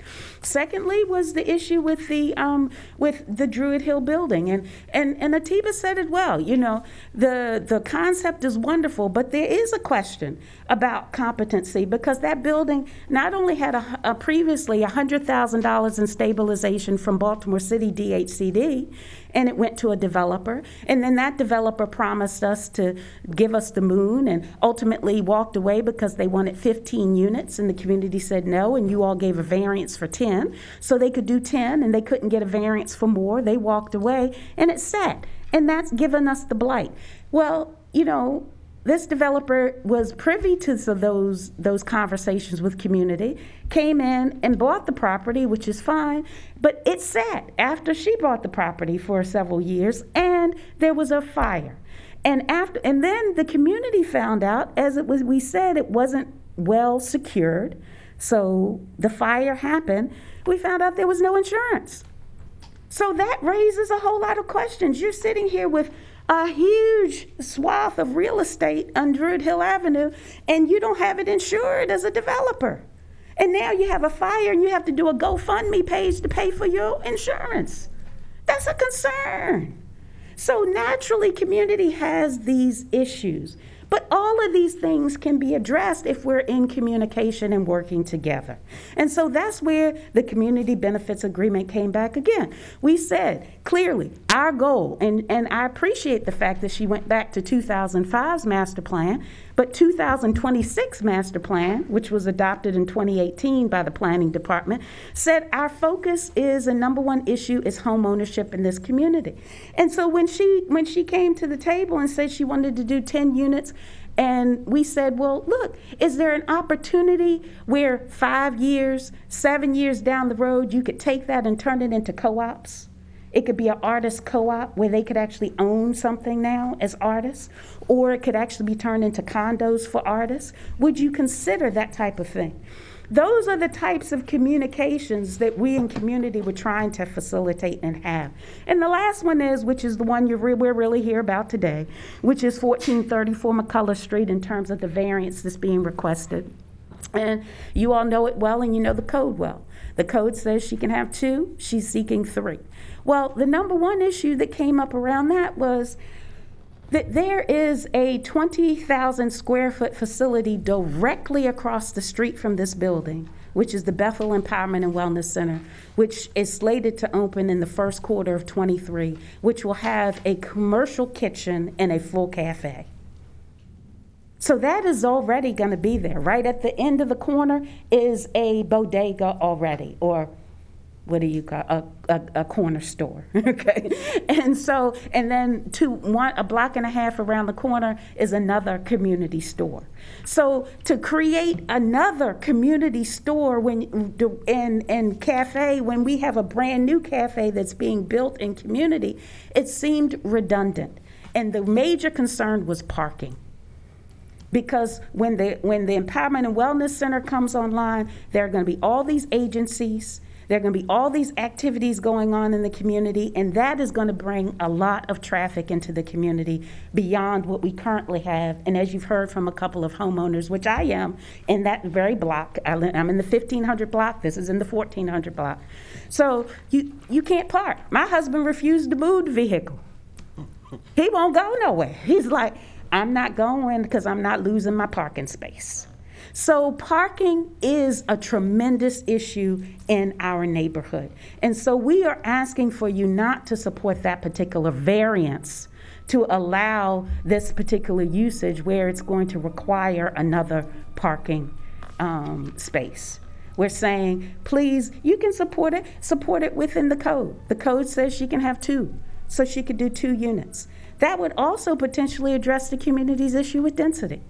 Because if you look in our neighborhood, the number one issue is that we have so many multifamilies, and a lot of them are being used as halfway houses. And so you have all of these transients and transient individuals with transient vehicles and everything else in the community. And so those were some of the issues and concerns that have come up. But I have great hope that we are not only going to be able to continue dialogue, we are going to be able to champion and support this initiative and effort within community. Because we want growth and we want development. The question is, how does that growth and development actually happen in partnership with community? And why was the document only received today? Because we had a week, and this is community. We had to research. We do have other MOUs with developers, by the way.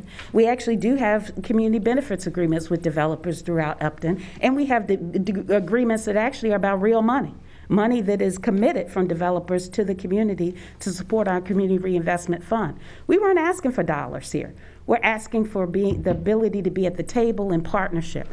So yes, Ms. Halstead's correct. She received it this morning. It wasn't 30 minutes before the meeting, it was emailed to her this morning because it was completed, but because it actually went out to the board, and the board had to provide feedback. And it's a community board, and it was a holiday. So we did the best we could in a week. But I think we did a yeoman's job in a week. And our desire was to be able to say, look, we want to work together, but we are asking for you to alleviate community concern by allowing community to continue to be at the table with you as you work to move these projects forward. And it's my hope that the board can understand that we've approached this from a good faith effort, and that we are determined that the work that happens in Marble Hill will be a success, and that it is all for the greater good. Thank you. Thank you, ma'am.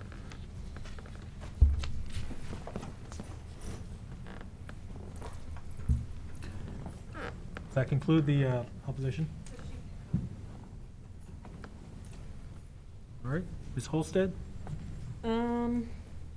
I don't know, do you want me to go through Well, you have line the final, item? if there's anything you'd like to either rebut or just have the final word with regard to. I haven't seen any other community benefits agreement for anyone else. The process is uneven, let me say that. Bethel Empowerment and Wellness Center is, not very many people are excited about it, because it's a lot of services, and we don't want more services in the neighborhood, like counseling or like that sort of stuff. We want food, we want spaces to hang out, and we want to hang out with our neighbors and have more people move in. I don't even know. I mean, I could. One quick question. Yeah. About the parking. Just for our standards, what exactly would you say, in your opinion, is unique about the McCullough, 1434 McCullough building that requires it to have the 3 as opposed to just the 2. And for our records, there's still only 2 that's provided, correct, at this point? Right, I guess the variance that was requested for that was 1 parking variance because you have 2 available. Okay. Yeah, unless I ask someone to, only smart cars get to move in, and then there's room for 4, So what's unique about it? The layout, actually, that it's already been a multifamily. If you saw the building, you would just, if you care about architecture or space or ceiling height or windows or staircases, any of it, it's gorgeous. And it's laid out in a way that makes sense, It just, it makes sense. And again, it also helps to fund the grocery, right? The cafe. So 2 units could do it barely, or if at all, right? I mean, it wouldn't make it, but 3 units would be something that makes sense. I think I sent you the drawings. Is that true? For the, so you can see how the space is laid out. I don't know if you can read them, but you can see how the space is laid out, and that in some ways it just makes sense. And that it's doable. I mean, that the variance is possible, right? I mean, I don't know how, I mean, yeah, that it's possible, absolutely possible. The building was so go ahead. Mm-hmm. No, go ahead. Oh, no, sorry, I was already thinking about a different building. Okay. But so 1426 was so degraded, I couldn't get insurance on it until I had builder's insurance. And because I didn't have the permits yet, I could not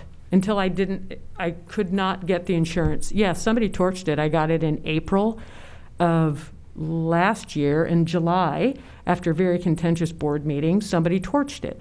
I'm not saying that those 2 things are related. I'm just saying those things happened. And that was really stressful.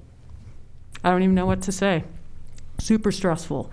So, yes, now we are working on it. Now it is insured. It's just sort of like, yeah, on a super, super rainy day, somebody decides to go in and torch the area that is completely fallen in, right? So I'm just saying, super weird how it happened. Don't know how it happened. Nobody was interested in looking into it.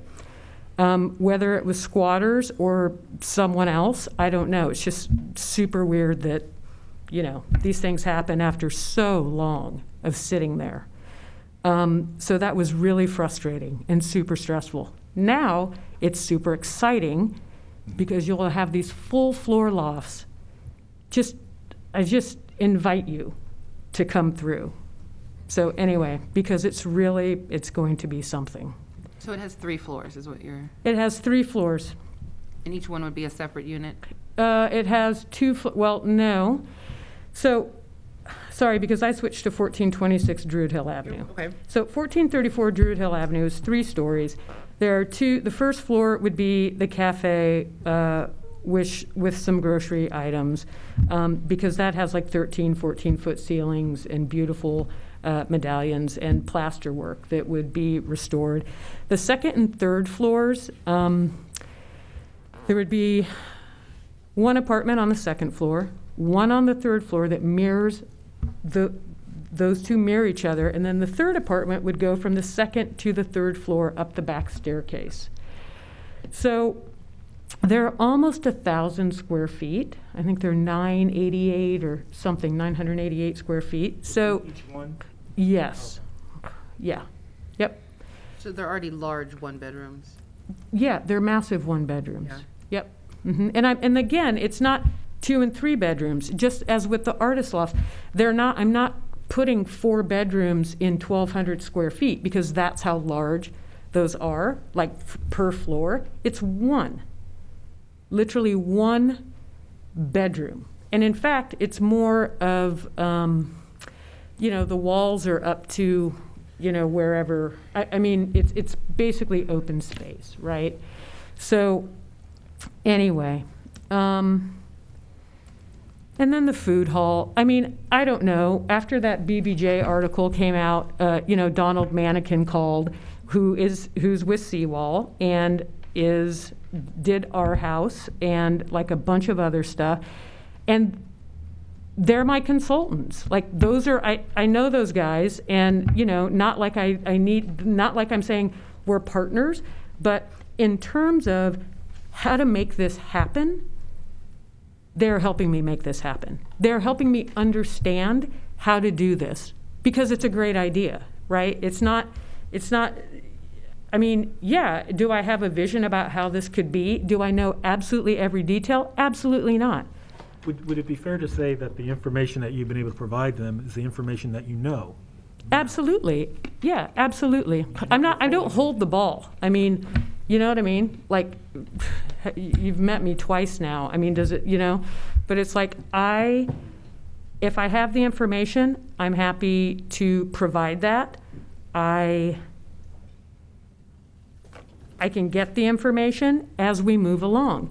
My biggest thing is how to secure these properties, and because I am not going to be the one that's managing these, right?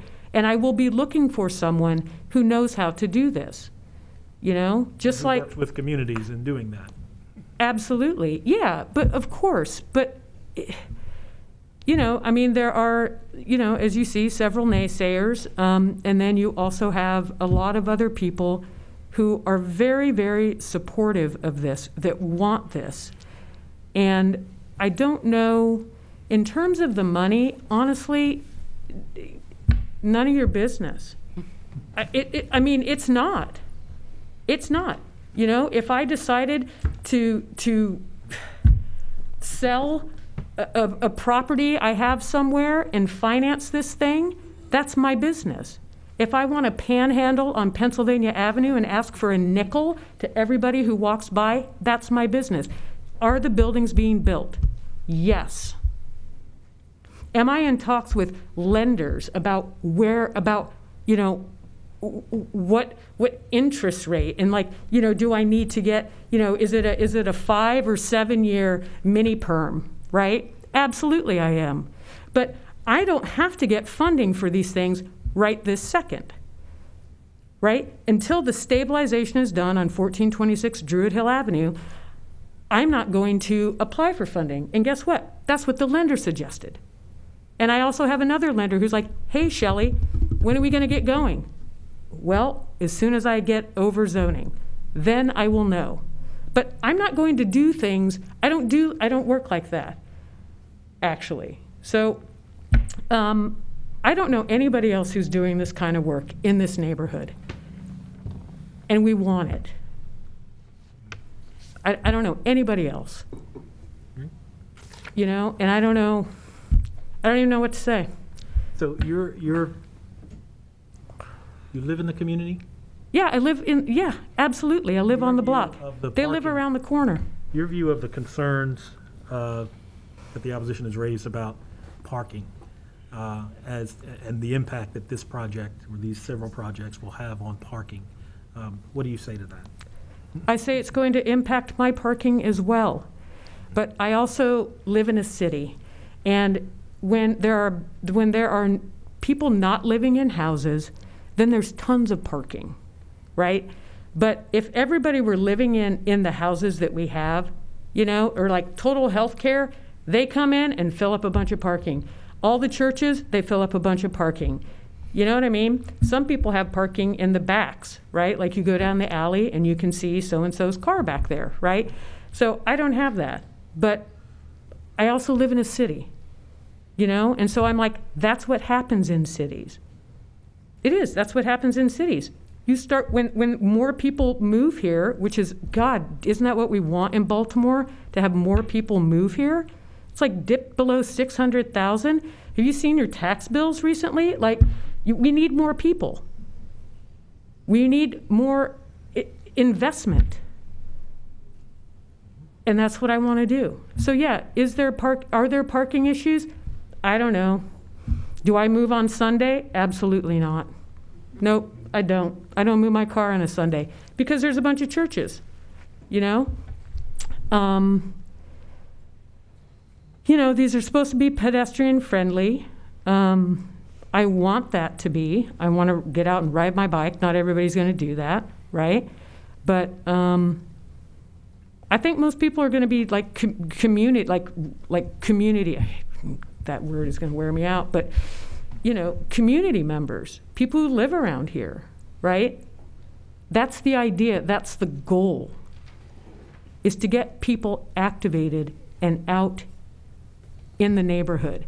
All those houses that the nonprofit is building up and down this corridor between Druid Heights and Upton, all those people are going to walk.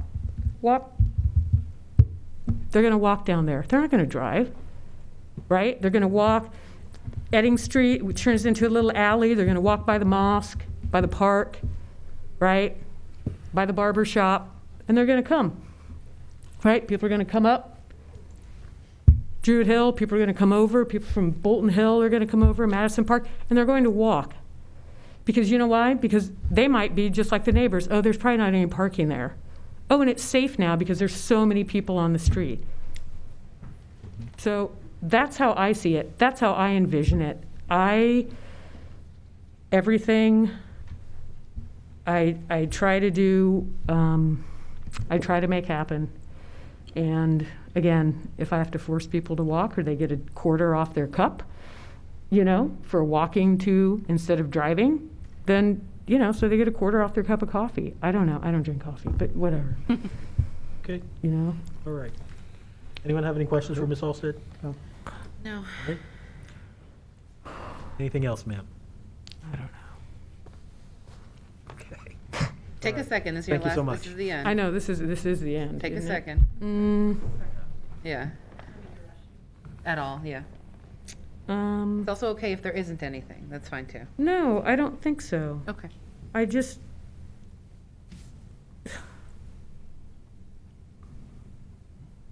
It isn't just me that wants these things.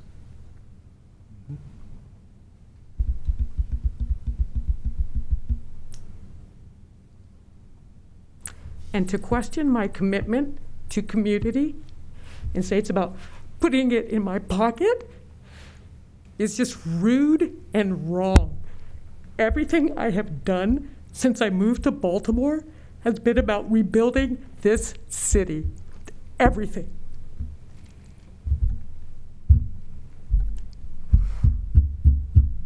Thank you. Thank you. How do you feel about running this? All right. Okay. So now we're moving on to deliberations, and we'll go all three. I can kind of do most of it. Do you all have the standards in front of you? I have a few extra copies. I have mine. All right, so starting, I guess, with Edding Street first. Again, to go back, this is neighborhood commercial restaurant, neighborhood commercial office, and then because the office space is a little bit larger, they do need a 4-space off-street parking variance for that, along with the 2 conditional uses. The good thing about all 3 of these is that we don't have to flip to the variance page at all. It's all conditional. Well, no, there's an off-street parking 4-space variance for the office. For that? Yeah, because it's over 2,500 square feet. Oh, I was saying that just because they're all listed on the notes you gave us. They're all just conditional uses. None of them. Oh, okay, sorry. Okay. The third one is off-street parking variance. Okay, so then. If everybody could be quiet in the audience, because this is all being recorded, so the deliberations are recorded. So if you guys need to talk, if you wouldn't mind taking it outside while we deliberate. Thank you. So I think that if we look at, let's take the first 2 then, the conditional uses as for Edding Street. The first 2 are restaurant and office, right? And the questions that are presented before us is, would anything about this be detrimental to public health, safety, or welfare? I can say no to that. would the conditional use, is it precluded by any law or urban renewal plan? No. I'm gonna skip question 3 for a second, because that's the public interest one. So question 4 is, would it be in harmony with the purpose and intent of the code? And I would say yes. So I think that the debate on this one is having to do with the public interest. And what we've heard is, I guess actually this one's of the 3, this is the least contentious one, right? This is the one that is the food hall. And I think, and you guys obviously will weigh in as well, I don't think that it's contrary to public interest in this one. I don't think that we've heard the word edging brought up a lot in the opposition at all, in terms of this one specifically being opposed to public interest. What do you say? I would agree with that conclusion. The applicant, set forth why it would fit and actually work within this community because of some things that they're lacking. Yeah. And so that in and of itself is for public interest. There's testimony from the opposition that similar establishments, they walk to other locations. Like Mount Vernon Marketplace. Sure. So, this one would be, in the neighborhood and certainly would serve that purpose for those, who care to frequent that. And I think that, I don't even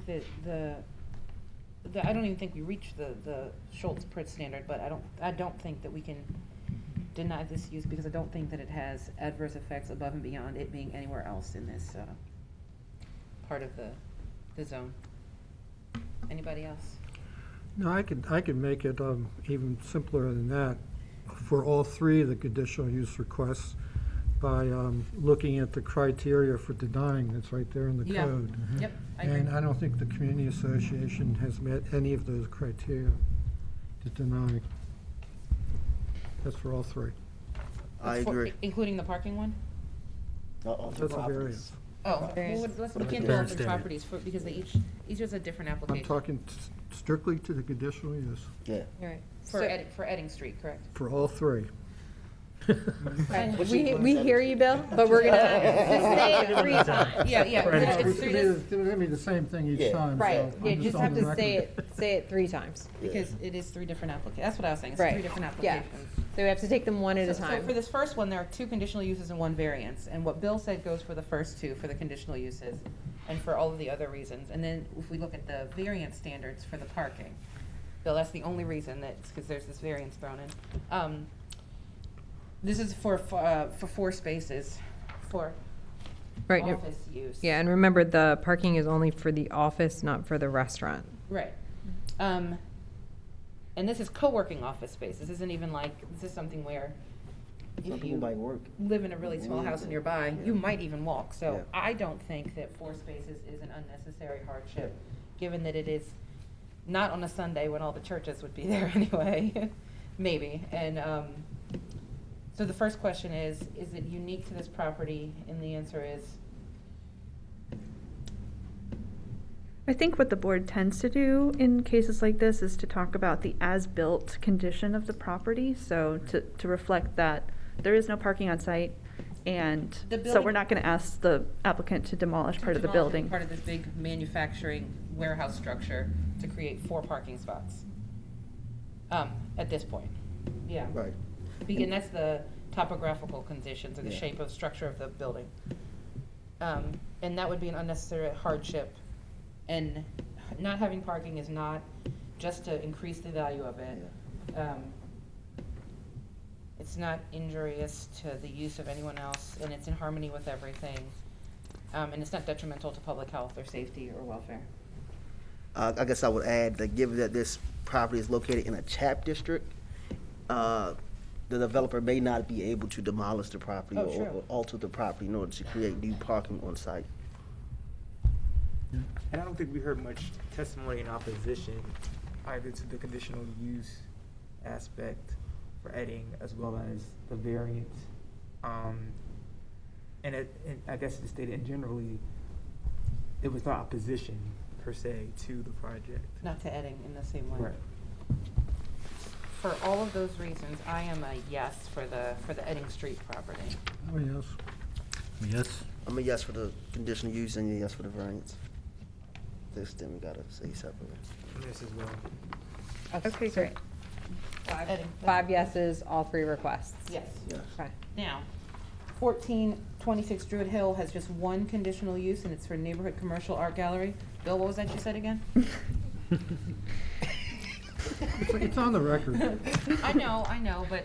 Bill's trying to move us along, but we Yeah, can't. I really am. Yeah. As I said before, it's very clear, there's limited criteria for denying, and the evidence presented by a community association doesn't meet that standard. I'm a yes for that reason as well. I'm a yes. Representative Sam also a yes. This as well. All right. That's 5 yeses for Druid Hill. Gallery.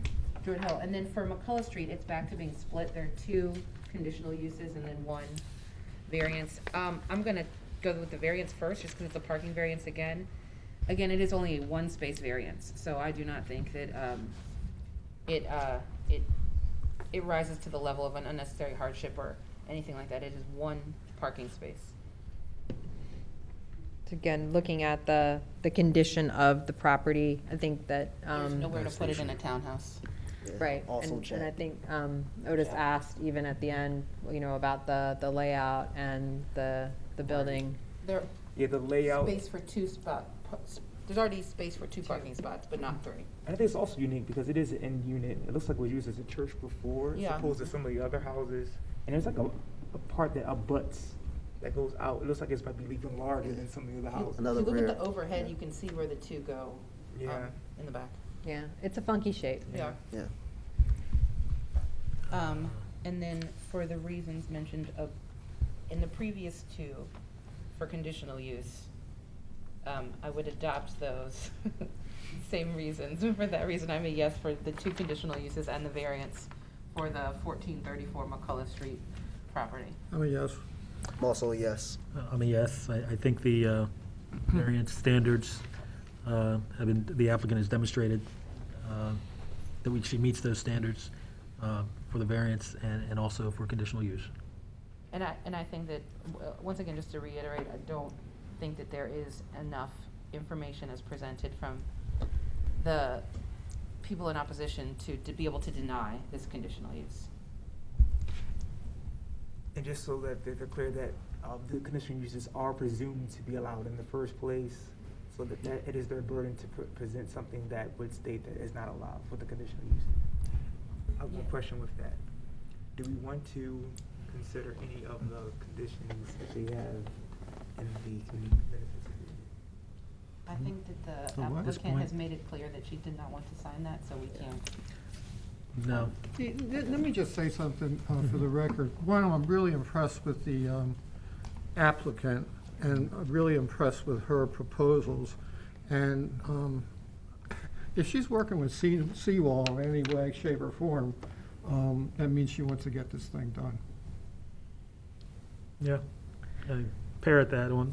I haven't evinced any intent, anything other than to work for the community and to better the community by these presentations. And so I just wanted to add that for the record. And there's no evidence that she's not capable of this. In fact, I think that the evidence, if anything, would tip the scales in favor of her being capable of doing these 3 projects. All right, next. So, Otis, before we finish, was there, or I guess what he's saying is in other times we have put conditions on. So what we're hearing from the rest of the board members is no one has an interest in putting any condition on this Not this conditional time. use. I don't. Not No. this time. No. Okay. And I agree with that. I just wanted to put that on the record. Right, And, no, it's good to yeah. have the discussion, because it's something that we've done in the past, even when there isn't an agreement, sometimes the board will put conditions on because of information that they've heard. Yeah, So it was a good question to raise. The board does have the authority to put any kind of condition that's related to public health, safety, and welfare on the approval, but if you don't want to, then You don't have to. you don't have to.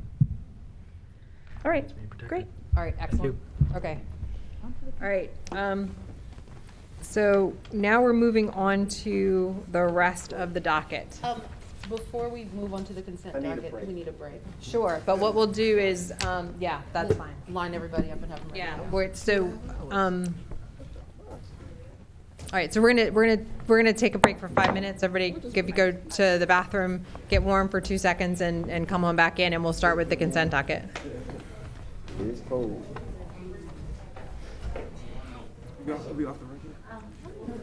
We should be. Information to approve the appeal requested. So I will call those cases, ask you to line up in front of me, and then along the dais to my left. We'll call your case number, we'll hear reports from planning and staff, and then we will resolve your particular case. All right, so in this order, calling case number 2022-201, 833 Holland Street, Martin Marin. Case number 2022-202, 1602 through 1604 Blossom Street, Caroline Hecker. Case number 2022-203, east side of South Haven Street, section of O'Donnell Street, Ms. Hecker as well. Case number 2022-205, 1125 Harlem Avenue. Oladipo Kolawole Amasu. Appreciate my efforts there. Case number 2022-209, 2324 East Monument Street, Thatch Lee. If you all make sure you're in the order that we called you. Case number 2022-211, 1915 Druid Hill Avenue, Gwadi Halamichael. All right. Case number 2022-212, 30 West 25th Street, QPS Inc. So the gentleman for both 30 West 25th and 26 West 25th, he went to feed his meter. He'll be Okay. right back. Yeah. So we'll just put him at the end. Okay. Case number 2022-216, 1116 Homewood Avenue, Mia Rogers. Case number 2022-217, 1118 Homewood Avenue, Mia Rogers as well. Case number 2022-218, Western Side Craddock Avenue, 339, what is this? Feet, and a half feet northeast, Cold Spring Lane, Cherie Loudon.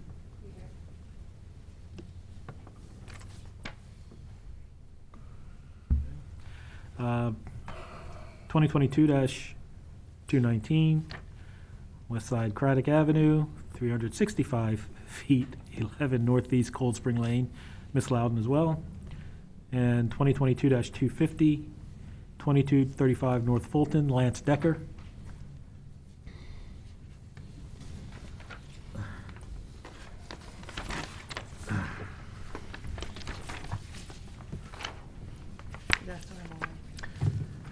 Is he here yet?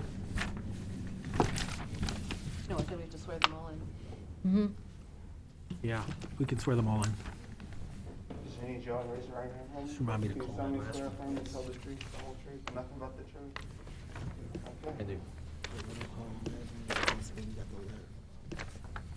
Support. Oh, that one, yeah. Okay. So we'll start with case 2022-201, 833 Holland Street.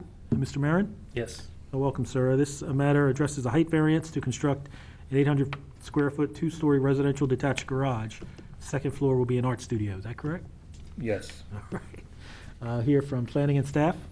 So just to confirm, it's an art studio for the occupant. It's not an art studio, like you Personal would use. think, art Personal use? studio. Personal It's a yeah, there you go. It's a personal use. All right.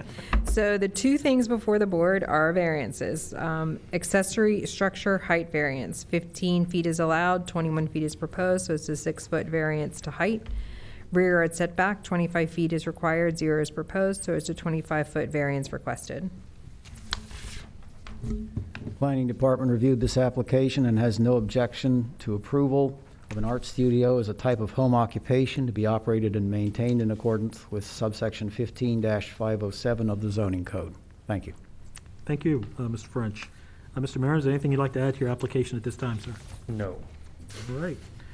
I know you're just dying to prolong your time here, so with that, sir, I can tell you that the board, having heard your appeal, we believe you have sufficient information to approve your appeal. Thanks so much, and thank you for your patience. All right. That no was kind of emphatic, wasn't it? Good afternoon, Ms. Acker. Good afternoon. So we're calling case number 2022-202, 1624 through 1604 Blossom Street, And this matter addresses raising the existing building, which is currently being used as a warehouse with accessory office and yard storage, and construct a new 14,400 square foot structure for the same uses requiring minimum front yard setback variance. Is that correct? Yes, for the record, Caroline Hecker, Rosenberg, Martin, Greenberg on behalf of the applicant. I'm joined by Angela and Rob McGuire of McGuire Plumbing and Heating, the applicant. Very well. All right. Do we have any reports from planning and staff? Sure. So we have one variance. It's a front yard setback. 10 feet is required, 8 feet is proposed, so it's a 2-foot variance. Just note that the warehouse and office use are allowed by right in an I-2 industrial zoning district. Okay. And the planning department has no comment on this application. Thank you. Thank you, Mr. French. Ms. Ecker, is there anything you'd like to add to your application at this time? Just a couple of exhibits to supplement your file. There's Okay. a large copy of the site plan and a few other items in there. Very well. All right. Thank you. That said, the board having heard your appeal, we believe we have sufficient information to approve your appeal. Thank you very much. Thank you so much. Thank you. And Ms. Ecker, while we have you, we'll have you for case number 2022-203. And am I saying this right? It's the east side of Yes. South Haven Yes. Street, section of O'Donnell Street. And this matter addresses, I guess, the subdivision of the property, which was rezoned to C3 into 3 parcels, consolidating the southernmost parcel with a portion of the Boston Street right-of-way, and construct a Quickway Japanese hibachi, Sleep Number retail goods establishment, and a Starbucks carry-out food shop, which will include a drive. This is maybe It's overly just signs. inclusive. Okay. It's just the signs It's just the associated signs. I'm reading what's in front of me. Right. Yeah. I mean, appreciate the effort, James. But yeah, so Hey, I call them as I read them. Okay, signs. Signs related to that project you just Related to that described. project, and we'll hear from planning and staff. So we have a wall, so that was a lot of everything that's going on, but we have wall signage proposed for the restaurant, retail goods establishment, carry-out cafe with accessory drive-through. So there are 3 sign area variances. The first one, maximum sign area variance, 25 square feet is allowed, 38.67 square feet is proposed, so it's a 13.67 square foot variance requested. Second one, sign area variance, 25 square feet is allowed, 46.8 square feet is proposed, so it's a 21.8 square foot variance requested. Third one, 25 square feet is allowed, 82.89 square feet proposed, so it's 57.89 square foot variance. Just note for the board, there's no maximum number that the board has to hit when we're talking about sign area variances. Okay. The planning department has no comment on this application. Thank you. All right. Ms. Eckers, anything you'd like to add to your application, ma'am? Have a series of exhibits to supplement your record. There's a letter of support in there from the Canton Community Association and Brewers Hill neighbors as well. Awesome. Very well. Well, with that, the board having heard your appeal, we believe you have sufficient information to approve your appeal. Thank you very much. Thank you so much.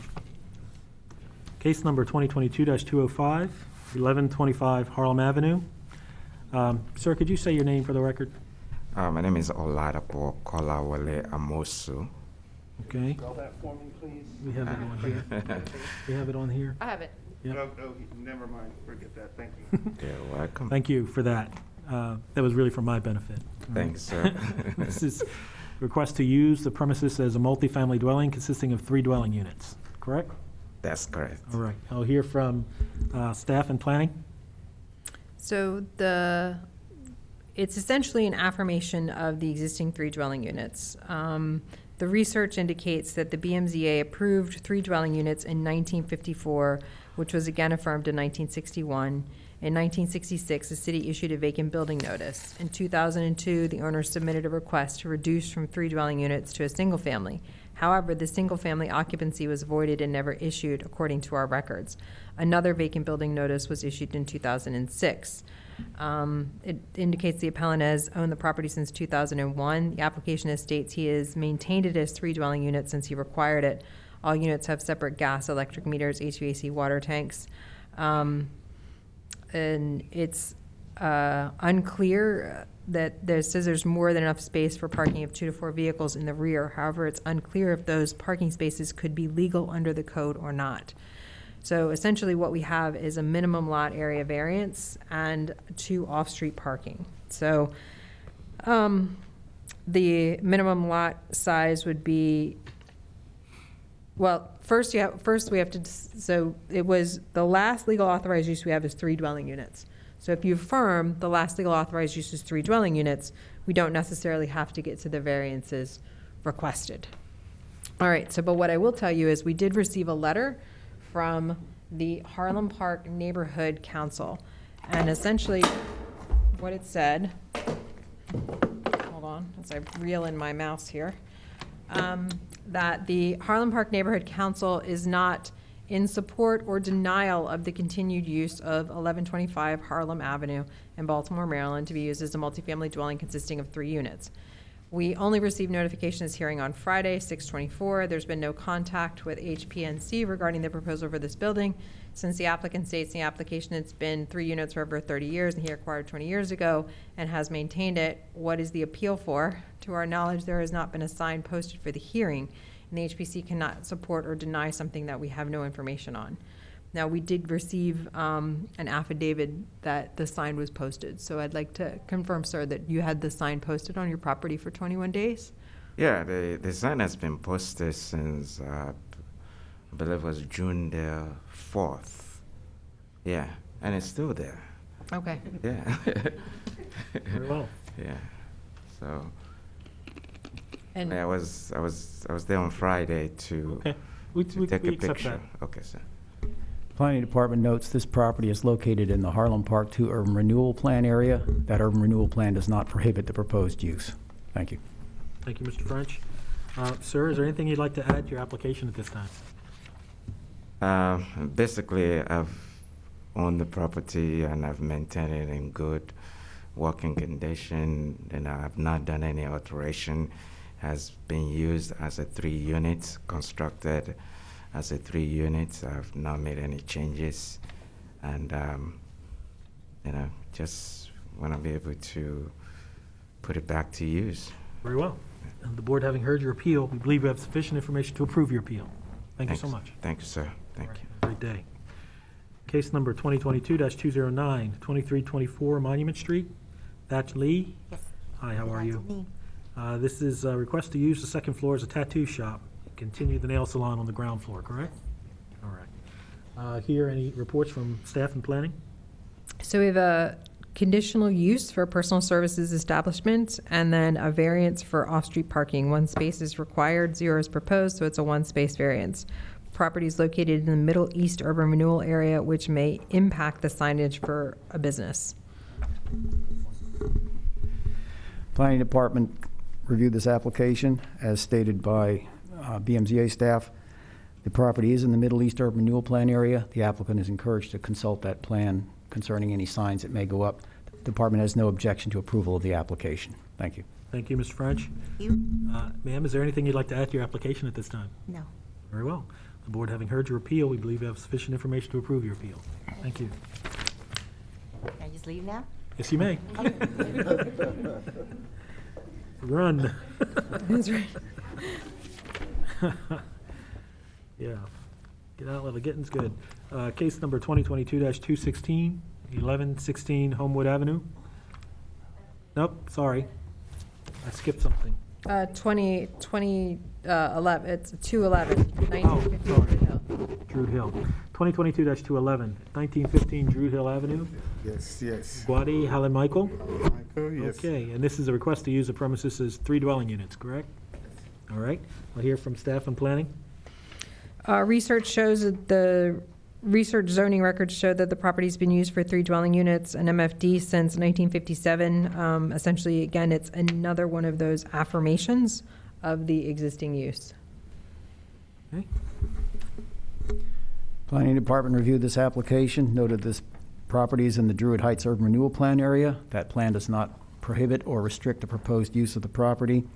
The department has no objection to the application, however notes that if the board determines to approve the application, the department is recommending that approval of the application be subject to the condition that the use of this property complies with terms and conditions of the Baltimore City Code Article 23, which is the sanitation article.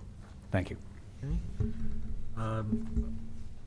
Mr. Hallen Michael, are you in agreement with that condition with regard to the sanitation article of the code? Yes, sir. All right. Is there anything else you'd like to add to your application at this time? Nothing. All right, the board having heard your appeal, we believe we have sufficient information to approve your appeal. Thank you. So much. All right, have a great day. Who's next is back from the parking? Yeah, he's back? Yeah, the next Yeah. one. Okay, so I didn't actually call both cases or Oh, the lineup. he's right there. I mean, your choice. I'm just letting you know. All right, well, he's back there. Case number 2022-212, 30 West 25th Street.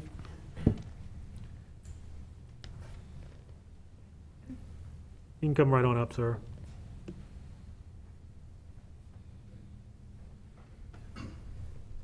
QPS Inc. Yes, sir. And you are? I'm Gene Blossom, representative for the Keep your voice up, sir. Yeah, Gene Blossom, representative for the company. Okay, could you? Spell your first and last name for me, please. Okay, hold on, I got it. Yeah, we're gonna swear this gentleman because he wasn't here. I'm sorry. Do you solemnly swear or affirm to tell the truth, the whole truth, and nothing but the truth? Yes. Okay. Okay, and the request here is to use the premises as a daycare center for 12 children? Yes. All right, I'll hear from staff and planning. Conditional use daycare for center for 12 children.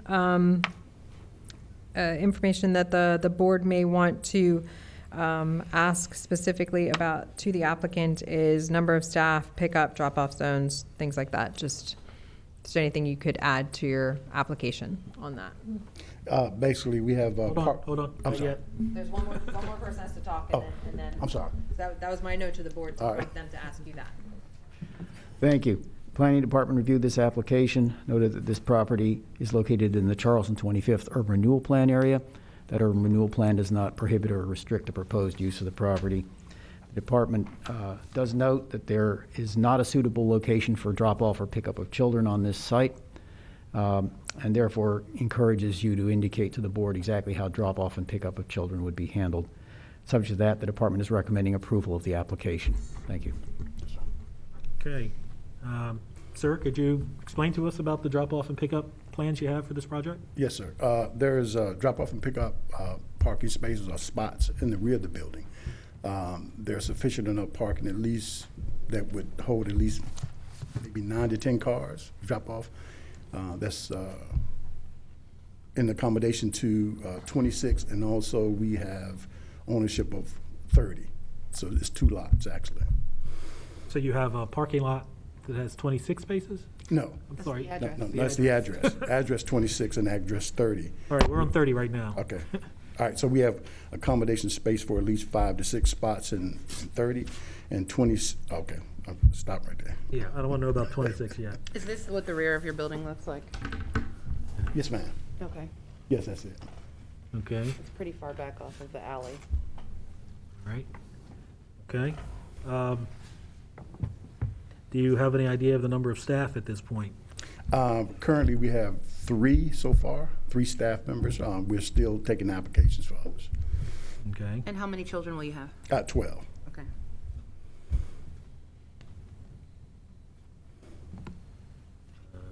Okay, proposed spaces, play area, staff pickup.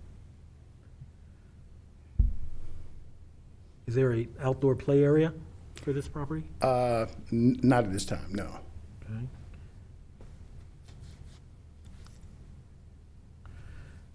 Okay. Any other questions from the board? I just have a point of clarification. Are these going to be separate childcare centers? Separate, that have 12 children? Well, because you're asking about 26 as well now. Yeah, I just want to make sure. Wait a minute. Because you have 2 applications, one for 30 for 12 children, and then one for 26, which is 12 children. So overall, both properties you're talking about 24 kids if you were to combine the 2. Is that accurate? Or is it 12 for both properties? Well, it was 12 for both properties. So 12 each? Yes, 12 each. So it's 26. There's 12 students. So that's separate childcare. Separate. Separate childcare centers, okay, yeah. Yeah. All right. Okay, well, dealing with case number 2022-212. It's so helpful. Is there anything else you'd like to add initially for that property? 30 West 25th Street? Same thing. Okay. The board having heard your appeal, we believe you have sufficient information to approve your appeal. Now, formally calling case number 2022-213, 26 West 25th Street. QPS Inc., that's you. And again, this is a request to use the premises as daycare for 12 children at that location. You're talking about 30? I'm talking about 26 West 25th Street now. Yes, sir. We already have the classroom space set up for 26, Okay. and the parking spaces in the rear of the building for 12 children. All right, that's great. Are there separate reports for this property? Exactly the same. Exactly the same? Identical report from planning also. Okay. And so the parking, there's drop-off and pickup? Drop-off, pickup only. Is the same as you described in the prior case? Yes, sir. Okay. The same back of the building. Yes.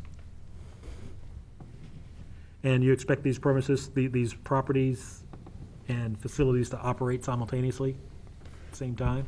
Well, we're working on that factor. We don't know, so it's, we haven't actually began the full process yet. What we're doing, we're reaching out to the schools who have children that are falling behind, and we're enrolling as we speak. So hopefully, at some point, that could happen. Okay. All right. Well, any other questions from the board? No. All right. Board, having heard your appeal, we believe you have sufficient information to approve your appeal. Thank you. Thank you, sir. Case number 2022-216, 1116 Homewood Avenue. Mia Rogers? Yes. Good afternoon, ma'am. And this is the request to use multifamily dwelling consisting of 3 dwelling units. You know what? Can I call both cases now? You can, let's do it. Amen. 2022-217 as well, 1118 Homewood Avenue. And you are still Mia Rogers, right? Yes. And again, for this property, to use as multifamily dwelling consisting of 3 dwelling units. And I'll hear from staff and planning with regard to these properties. So again, we have another affirmation of existing properties. So for 2022-216, 1116 Homewood, the land use history, zoning card information, 1957, 3 dwelling units, 1959, 3 dwelling units, 1960, 3 dwelling units, 1961, 3 dwelling units. The property did go vacant in 2016. The last legal authorized use was as 3 dwelling units for 116 Homewood. Next one, 2022-217, 1118 Homewood. Zoning history was 1948, 3 dwelling units, 1957, 3 dwelling units, 1959, 3 dwelling units, 1960, 3 dwelling units, 1961, 3 dwelling units. So again, if the board finds that the last legal authorized use was 3 dwelling units, there's no need for a minimum lot area variance because it's an affirmation of the last legal authorized use.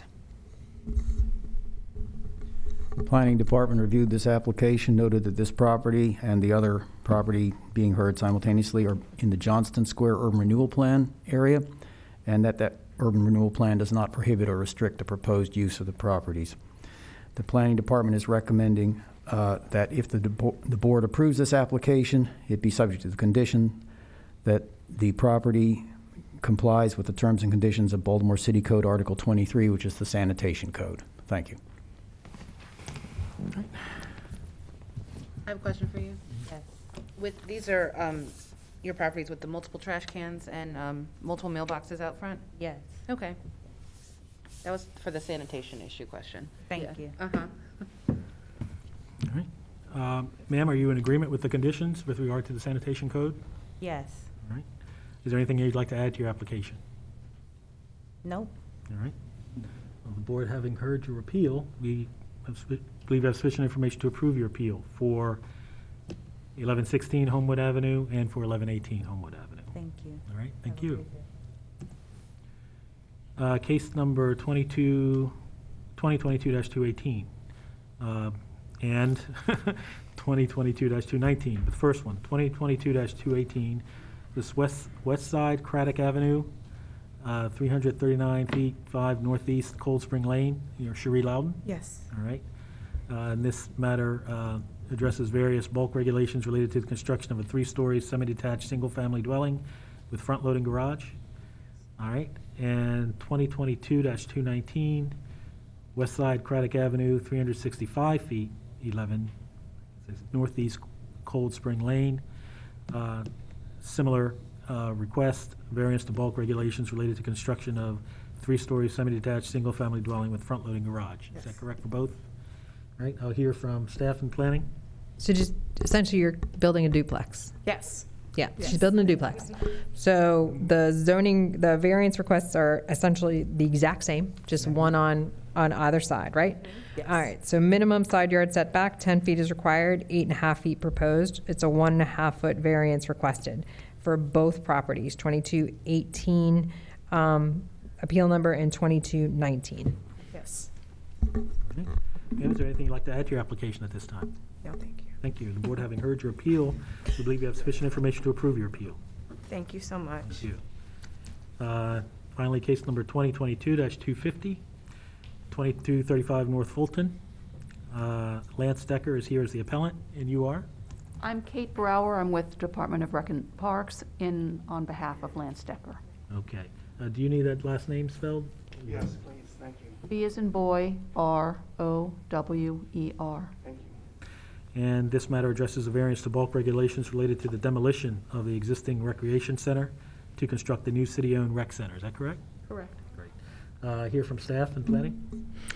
So the variance is requested, off-street parking, 1 space per 1,000 square foot of public use area requires, based on the calculations, 17 spaces, 0 are proposed, a 17-space parking variance is requested. This is also a conditional use as a government facility. Thank you. Planning Department reviewed this application, noted that all of the property would be subject to this parking variance just described. The plan for the block on which this property is located includes providing narrowing of Woodbrook Avenue to provide 16 angled parking spaces right next to the property. The department also notes that this new recreation center will have a positive impact in the Penn North community. The department recommends approval of the application. Thank you. Thank you, Ms. French. Ma'am, is there anything you'd like to add to your application at this time? No. Very well. The board, having heard your appeal, we believe you have sufficient information to approve your appeal. Thank you. Very much. Thank you. All right. All right, before we start on the regular docket, I received an email on 2022-208, which is 25 North Chester. If you recall, we were here to essentially pick up where we left off. The applicant contacted us and has had an emergency and was here earlier and had to leave. So we went ahead and rescheduled him for 7/19. So 2022-208, 25 North Chester will not Postpone until the next. postpone until 7/19. So if anybody is here in opposition for that one, that won't be heard on 7/19. I don't think that there was. That was Okay. something else. So, We just have two then. Yeah. wait a minute. So that was 2022-208. And so we'll now move to 2022-210. No, you fine. I thought we were 2700 West Baltimore Street. Jose Rodriguez.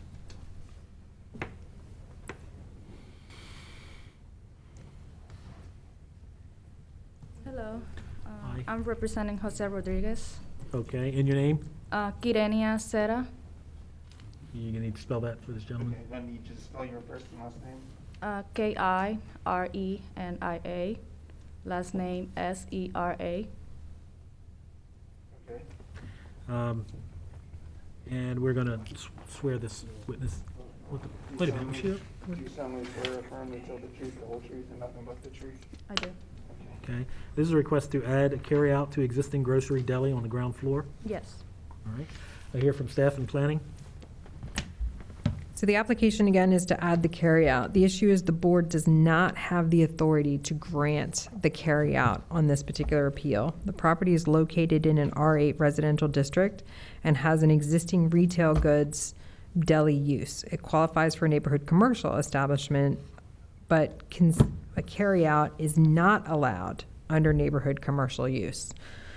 Restaurants are can be neighborhood commercial, but they're intended primarily for on-site consumption. So without the ability to have on-site consumption of food, the board cannot grant a carry-out use. What did I say? Can't grant a carry-out, and could only be a restaurant if you have seating. Can I explain to the owner? Yes. Oh, she speaks Spanish. Well, do you want to hear what Mr. French has to say first? So then you can. Sorry. Yeah, Planning Department reviewed this application, noted that this is a request to have a carry-out food shop added to an existing grocery and delicatessen on the premises. The property is qualified for neighborhood commercial establishment use, as indicated by a photograph included with the application, which shows that the property was in fact used on the ground floor for commercial purposes. The department, however, consistent with the statement you just heard from your own staff, is recommending disapproval of the use of the property for a carry-out food shop because a carry-out food shop would be a non-conforming use of the property, and the zoning code does not authorize creation of new non-conforming uses. The department has no objection to approval of use of the first floor of the building as a retail goods establishment, meaning a grocery store and delicatessen, as a type of neighborhood commercial establishment because the existing structure qualifies this property for that use. Thank you. Thank you.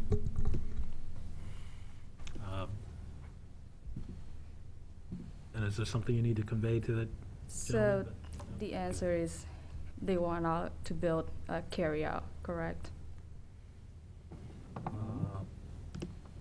Yeah, like like the whole carryout can't happen. There's no authority in the code for a carryout. Now, it may have been used that way at one time, but you cannot revive that use today. Okay. But can still do the grocery, can still do the deli, just not carry out food shop. Just the owner, just It's wants your, to say something. I mean, it's your appeal. My name is Mel. You have to be sworn in and give your name. How you doing? Do you solemnly swear or affirm to tell the truth, the whole truth, and nothing but the truth? I do. I don't know why. That's all right. But Your name? Your the, name. the carry Name. those carry out in been there for. ¿Cómo te llamas? Mi nombre Milja Rodríguez. Milagro? Milja. Milja? Ajá.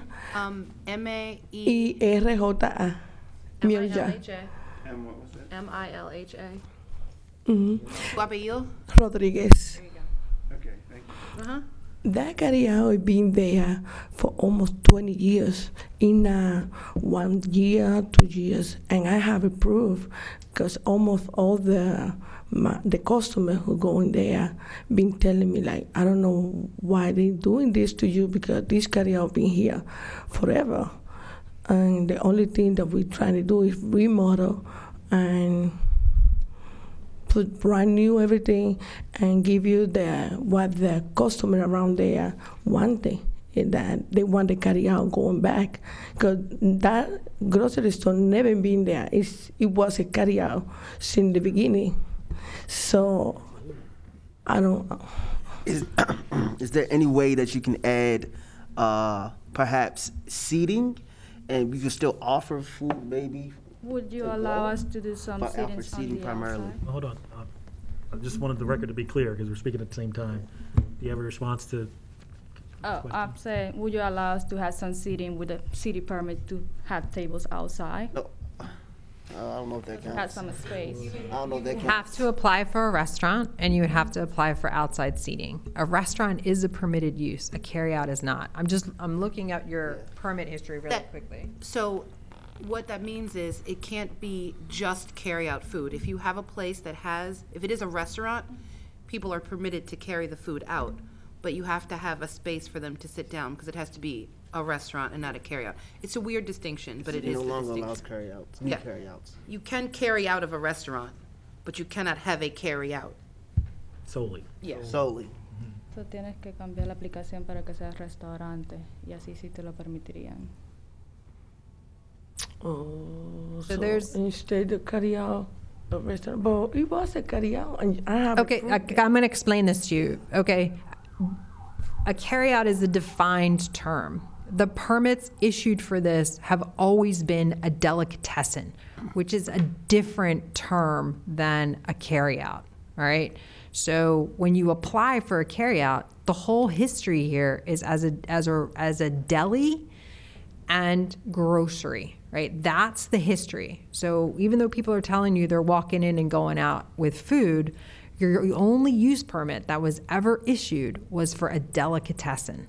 Now, that could have been something different and defined under the old code, but carry-out food shop is defined differently under today's code. So it's always been a delicatessen. Okay. So do you say if I change the carry out for a restaurant, because it's already a grocery store and deli inside the store. Right. So if I change a grocery store and restaurant, maybe you'll be approve everything? So, well, you have to change your application, right? So what we can do is we can hold off. You can amend your application for a restaurant, but you're gonna have to show seating. You're gonna have to show some place that people can sit down. Yeah. Inside. So you could always ask as well for outside seating. Like the board doesn't grant outside seating, you would have to get kind of a use and occupancy. You would have to, Mr. French, it's Department of Transportation can give you a right-of-way permit to put tables outside. So that would be part of it. So if you want to do restaurant, and then people do takeaway from restaurants, that's the only thing this board could grant you is restaurant. You have your existing deli use, that can continue. The grocery, that can continue. You can do all that without coming here. But in order to have people take away food, hot food and things that you prepare, you have to have a restaurant. Indoor tables and chairs. Put some table on it. Yeah. So what would be the minimum seating that you are requesting? There's nothing in the code that says minimum seating. Becky? I wouldn't, there's no minimum seating, but it does say that a restaurant is primarily for on-site consumption. So if you have a table in the corner, but almost everybody takes their food to go, it wouldn't really qualify as a restaurant. It would have to be primarily for people who sit and stay. In conjunction with the deli and the grocery. Right. So whatever space is dedicated to restaurant has to be primarily for restaurant. But we understand that this might be a 3-use property. Mm-hmm. Yeah, it has apartments on top and then. Well, I meant the bottom part, the part that's the deli and the grocery right now. Okay. I guess we will revisit and see what we can do, and then I will amend it to the same application. Okay. Based on what she decides to do. I understand. Okay. Thank you. So just to be clear, what you would need to do is call us back, amend your application, resubmit it to the board. You'd have to repost, right? Because it would have to identify the use that what you're trying to put in. Okay? Like restart the process again. Understood. Yes and no, in that I don't want you to have to apply again, because then you'd have to pay again, and then you'd have to get in line behind everybody else again. So what you want to do is you have to submit to the board an amended application from carry out to restaurant, right? But keep the deli and grocery has to be submitted, and you would have to ask for a new hearing date on that. And you'd have to have a site plan showing your tables. If you wanted to do outside seating, I would do the research on that first. We'd get the Department of Transportation, show where your outside tables would be if they would approve it. Okay? Thank you. Thank you. Thank you. So are we postponing this? What are we doing? Which one? Yeah, basically, I think it's a postponement to allow them to amend if they want to amend. But if you just wanted to keep doing what you're doing, you don't have to come here. Okay?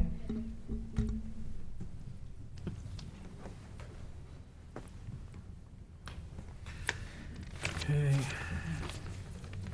And case number 2022-214, 248 South Broadway, Jasmine Trammell. 7 days.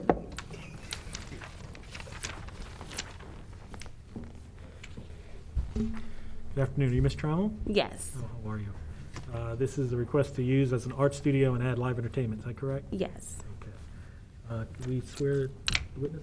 Do you solemnly swear or affirm to tell the truth, the whole truth, and nothing but the truth? Yes. I hear from staff and planning. So the request is a live entertainment, and live entertainment, it can be an accessory use to restaurant, tavern, art studio, or art gallery. The applicant is requesting live entertainment from 9 a.m. to 2 a.m. every day. So the problem is this an accessory use? Accessory use means that it's customarily incidental and subordinate to the principal use of the lot or the principal structure served, and 2, is located on the same lot as the principal use or principal structure served. So if live entertainment is every day from 9 a.m. to 2 a.m., where's the incidental and subordinate? So accessory has to be not a primary. I have a question use. about that. Yes. How is, as a dancer, how is art defined? Is it performing art or is it just visual art? Because if it is an art studio, then they're live entertainment. I'm going to tell you what the definition of an art studio is, and I'm going to tell you what the definition of live entertainment is. Okay. Because there are visual arts and there's performing Yes. arts, right? Two very different things. What kind What of? are you looking up first, Mr. French? I don't even know if this is valid. Becky's already got it. I understand the question. Okay. Art studio is an establishment in which an art, a type of exercise, or an activity, it's broad, Yeah. is taught, practiced, or studied, such as dance, martial arts, photography, music, painting, gymnastics, or yoga. Oh. So the performing, so you can have dance performances there without being live entertainment. Live entertainment is defined as, Mr. French, would you happen to have it handy? All right, thank you. So entertainment live means musical act including karaoke, theatrical act including play, review, or stand-up comedy, dance, magic act, disc jockey, or other similar activity, right? So there's a bit of an overlap, but if it's not as part of the art, right? So if you wanted to have a DJ from 9 a.m. to 2 a.m., like that wouldn't work. What if it's DJ school? That's different. It's not an art studio. That would be a school. That's a commercial school. What if it's, never mind. I will I let appreciate the debate. Well, no, I understand where you're coming from. Her application and I spoke with David McGinnis over at Baltimore City, and the reason that he told me to apply the accessory was for dance and DJ. Oh, okay. Which was the questions that basically she was saying, because it's so broad with the art studio. The assumption is there that those are uses within art studio. But they told me at Baltimore City I have to add live entertainment. I would art. Now, DJ, so the difference is, DJing is right? Hold on a second. Definitely an art. Martin, have you given your report? No, go ahead. So I know why Mr. McGinnis went out, because Mr. McGinnis is chief of special investigations. So when he went out, what he saw was a party. He didn't see. So in his eyes, he saw you guys having fun. He didn't see art studio. Right. Right? So dance performances are very different than people coming to dance to a DJ. Okay. Okay? So it's if you look at what's intended by art studio, right? It's creative art. Mr. French, you want to help me out here? Like, this is the thing. I do not want you to get into any trouble here. Well, that's why I'm adding the accessory. You could if possible. add the live entertainment as an accessory use, but you put 9 a.m. to 2 a.m. I get it now. Okay? So your problem could be solved by limiting your hours for that. Because when he goes out and he sees people just having a great time, he's like, this is not an art studio. Right? I get it. Okay. So I'm going to let Mr. French go. And we might be able to solve all of these problems with hours. Okay, thank you. Planning Department reviewed the application, notes this site is in the Fells Point Historic District. The live entertainment requirement does include a request for a statement of the maximum number of people who would be on the premises at any given time as visitors or patrons. That, of course, was not answered in this application because, as we discussed, the fire marshal will not give a fire capacity rating for a building until the use is being decided. So, however, the department encourages the applicant to inform the board of the maximum number of people that they would anticipate being on premises, assuming the fire marshal would approve that maximum number. Secondarily, the department also encourages the applicant to work with the Fells Point community and the upper Fells Point community, this property being sort of in the transition area between the two, on conditions for operation of the live entertainment use, and most specifically, of course, as mentioned, the hours, days and hours of live entertainment occurring. The department was also concerned that there was not a specific off-street parking plan or specific security plan included in the application that was available to it, and encourages the applicant to both work out those details with the Fells Point and Upper Fells Point communities, and also to inform the board of those details. Subject to that, the department notes that when the time comes for approval, because this property is in the Fells Point Historic District, it would recommend these conditions of approval to the board. All exterior changes, including addition, demolition, alterations, and signage, are completed or installed in accordance with an authorization to proceed issued by the Commission for Historical and Architectural Preservation. A copy of the use and occupancy permit for the premises must be kept on premises and available for inspection by representatives of Baltimore City at all times. A copy of the written approval by the board of the live entertainment provided on the premises, including details of any restrictions or limitations on live entertainment provided, must be kept on the premises and available for inspection by representatives of Baltimore City at all times. And a copy of all other permits and licenses required pursuant to the written approval of the board must be kept on premises and available for inspection by representatives of Baltimore City at all times. Thank you. Thank you. Ma'am? Let's see. The first question was in regards to security. We primarily probably will be using the live entertainment for exhibits and events, performances. Excuse me. Could you first, before you go to that, could you first explain exactly what you want to do? What are you doing? Okay, so we're a creative arts space. So throughout the week, we plan to do a creative arts program. And then in the evenings, we would like to do like karaoke and stuff like that.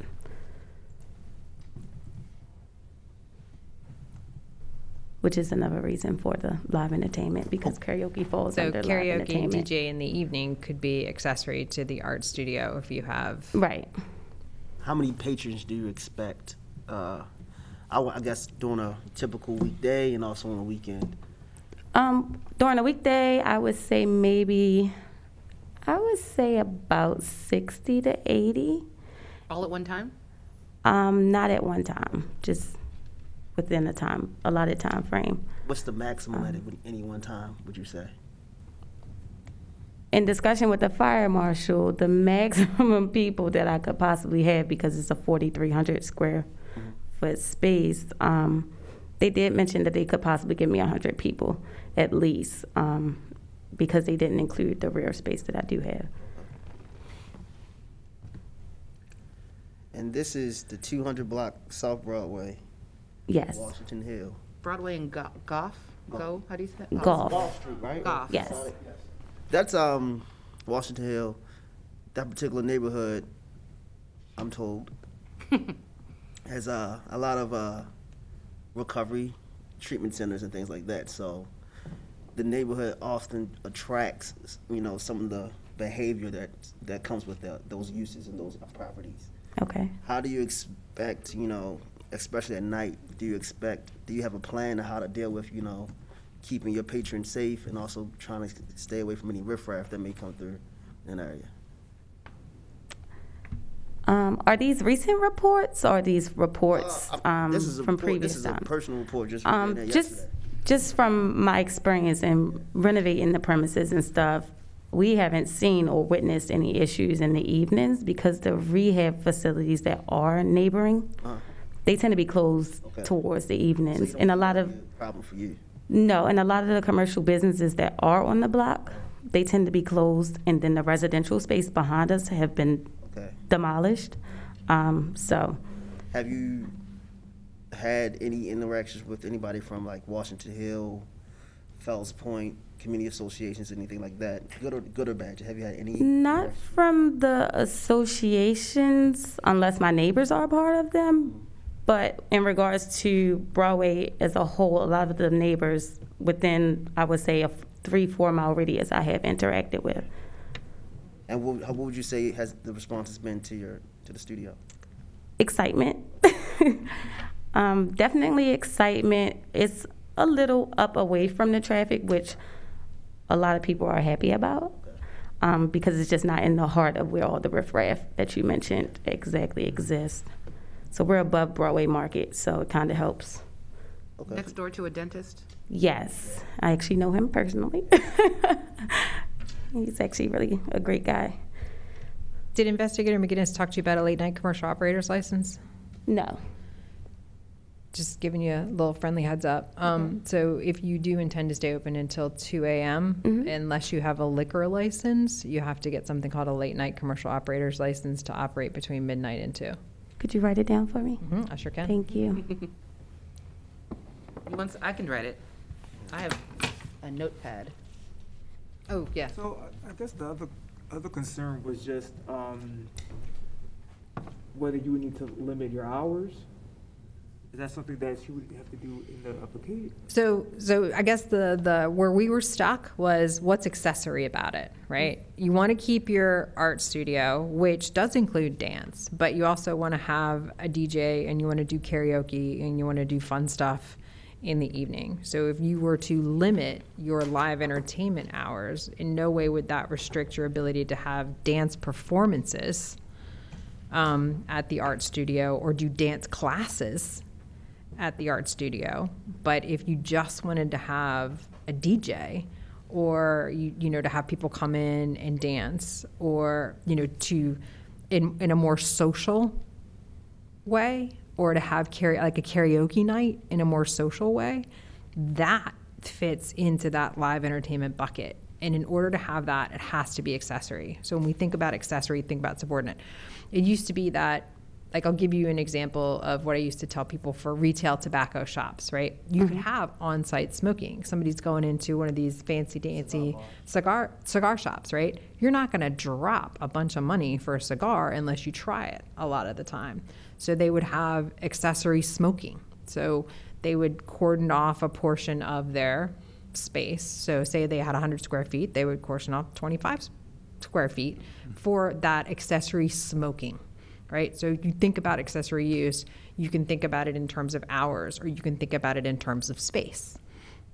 Right? Like a shed in your backyard is a structure, but it's an accessory structure. You don't live in it, but you put a bunch of junk in it that helps you live in your house. So for your use, your hours and these specific things could define what's accessory about live entertainment. But to establish your hours from 9 a.m. to 2 a.m. every day, you're no longer accessory, right? Does that make sense? Okay. Okay, I would say maybe from Thursday to Sunday, more so afternoons, evenings would work. So Thursday to Sunday. 5 p.m., 6 p.m., 7 p.m.? Can we do 3 p.m. in case we have like some type of 3 p.m. to 2 a.m., 3 days a week? I mean. That's better. Yeah. That's better. That's defined, right? So essentially, if your normal hours of operation were 7 days a week, 9 a.m. to 2 a.m., that's accessory. Right. Like what you just described, that's accessory because it's a chunk of the day, only so many days a week. Okay, that's fair. What days did you say again? Thursday through Sunday. Thursday to Sunday, 3 p.m. to 2 a.m. Instead of every. And you're fine with that? Yes. Do you plan to charge admission? Say that again? Do you plan to charge admission? For events like karaoke, yes. Or even performances, yes. That's the only question that we had, right? Or that's the only matter before this board is accessory use? The accessory, live entertainment accessory use. Right. And the applicant has amended her application at this point, right? Yeah, you can amend on the, basically, well, it's still accessory. You just identified for us how it is accessory now by limiting your hours. And just so you know that, like, what the board will have to say is that, the 3 p.m. to 2 a.m., so long as it's compliant with all other laws of Baltimore City, and that's where that late night commercial operator's license comes in. So even though we say you could do 2 a.m. Like, we don't have the authority necessarily to say you can stay open from midnight to 2 a.m. without getting all of the other approvals and permits. Okay, Just so that you know, because I don't want you to get stuck. got it. Okay. Did we forget anything, Mr. French? Okay. Anything else you'd like to add? Are we good? Good to go. Okay, thank you so much for your presentation. Thank you. All right, so now the board just needs to deliberate on this one, and this is our only one left to deliberate. Thank you guys for your patience. I mainly do this so I can stand up and stretch. Not that y'all can't hear me from down there. That works. I think that, just like with the only other one we deliberated on today, there's no opposition from anyone in the community, so there's no public interest, and I don't think the evidence as presented shows any way we can, especially now that there is a condition, now that it is a defined accessory use. I don't think that there's anything presented in the evidence for us to deny this. Yeah, I agree. Based upon the applicant's presentation and application, I do not believe that the art studio will present any. No, the accessory use of the We're art not studio. both uses on it? The art studio, it's just the accessory use. Oh, Yeah, okay. the Well, art I don't studio, think that she's the live good. entertainment will Yeah. attract or any negative consequences to this particular location in this zoning district than any other live entertainment. So I vote to approve it. With the defined accessory use as Thursday to Sunday, 3 p.m. to 2 a.m. Thursday through Sunday. Yeah. I agree for the reasons. 3 p.m. to 2 a.m. I agree for those reasons stated. I also agree for those reasons. I agree for the reasons, yep. Okay. Are we off the record? We are off the record, and we are done. Right, so off the record, and all the way closed. Congratulations. I froze. Your fingers.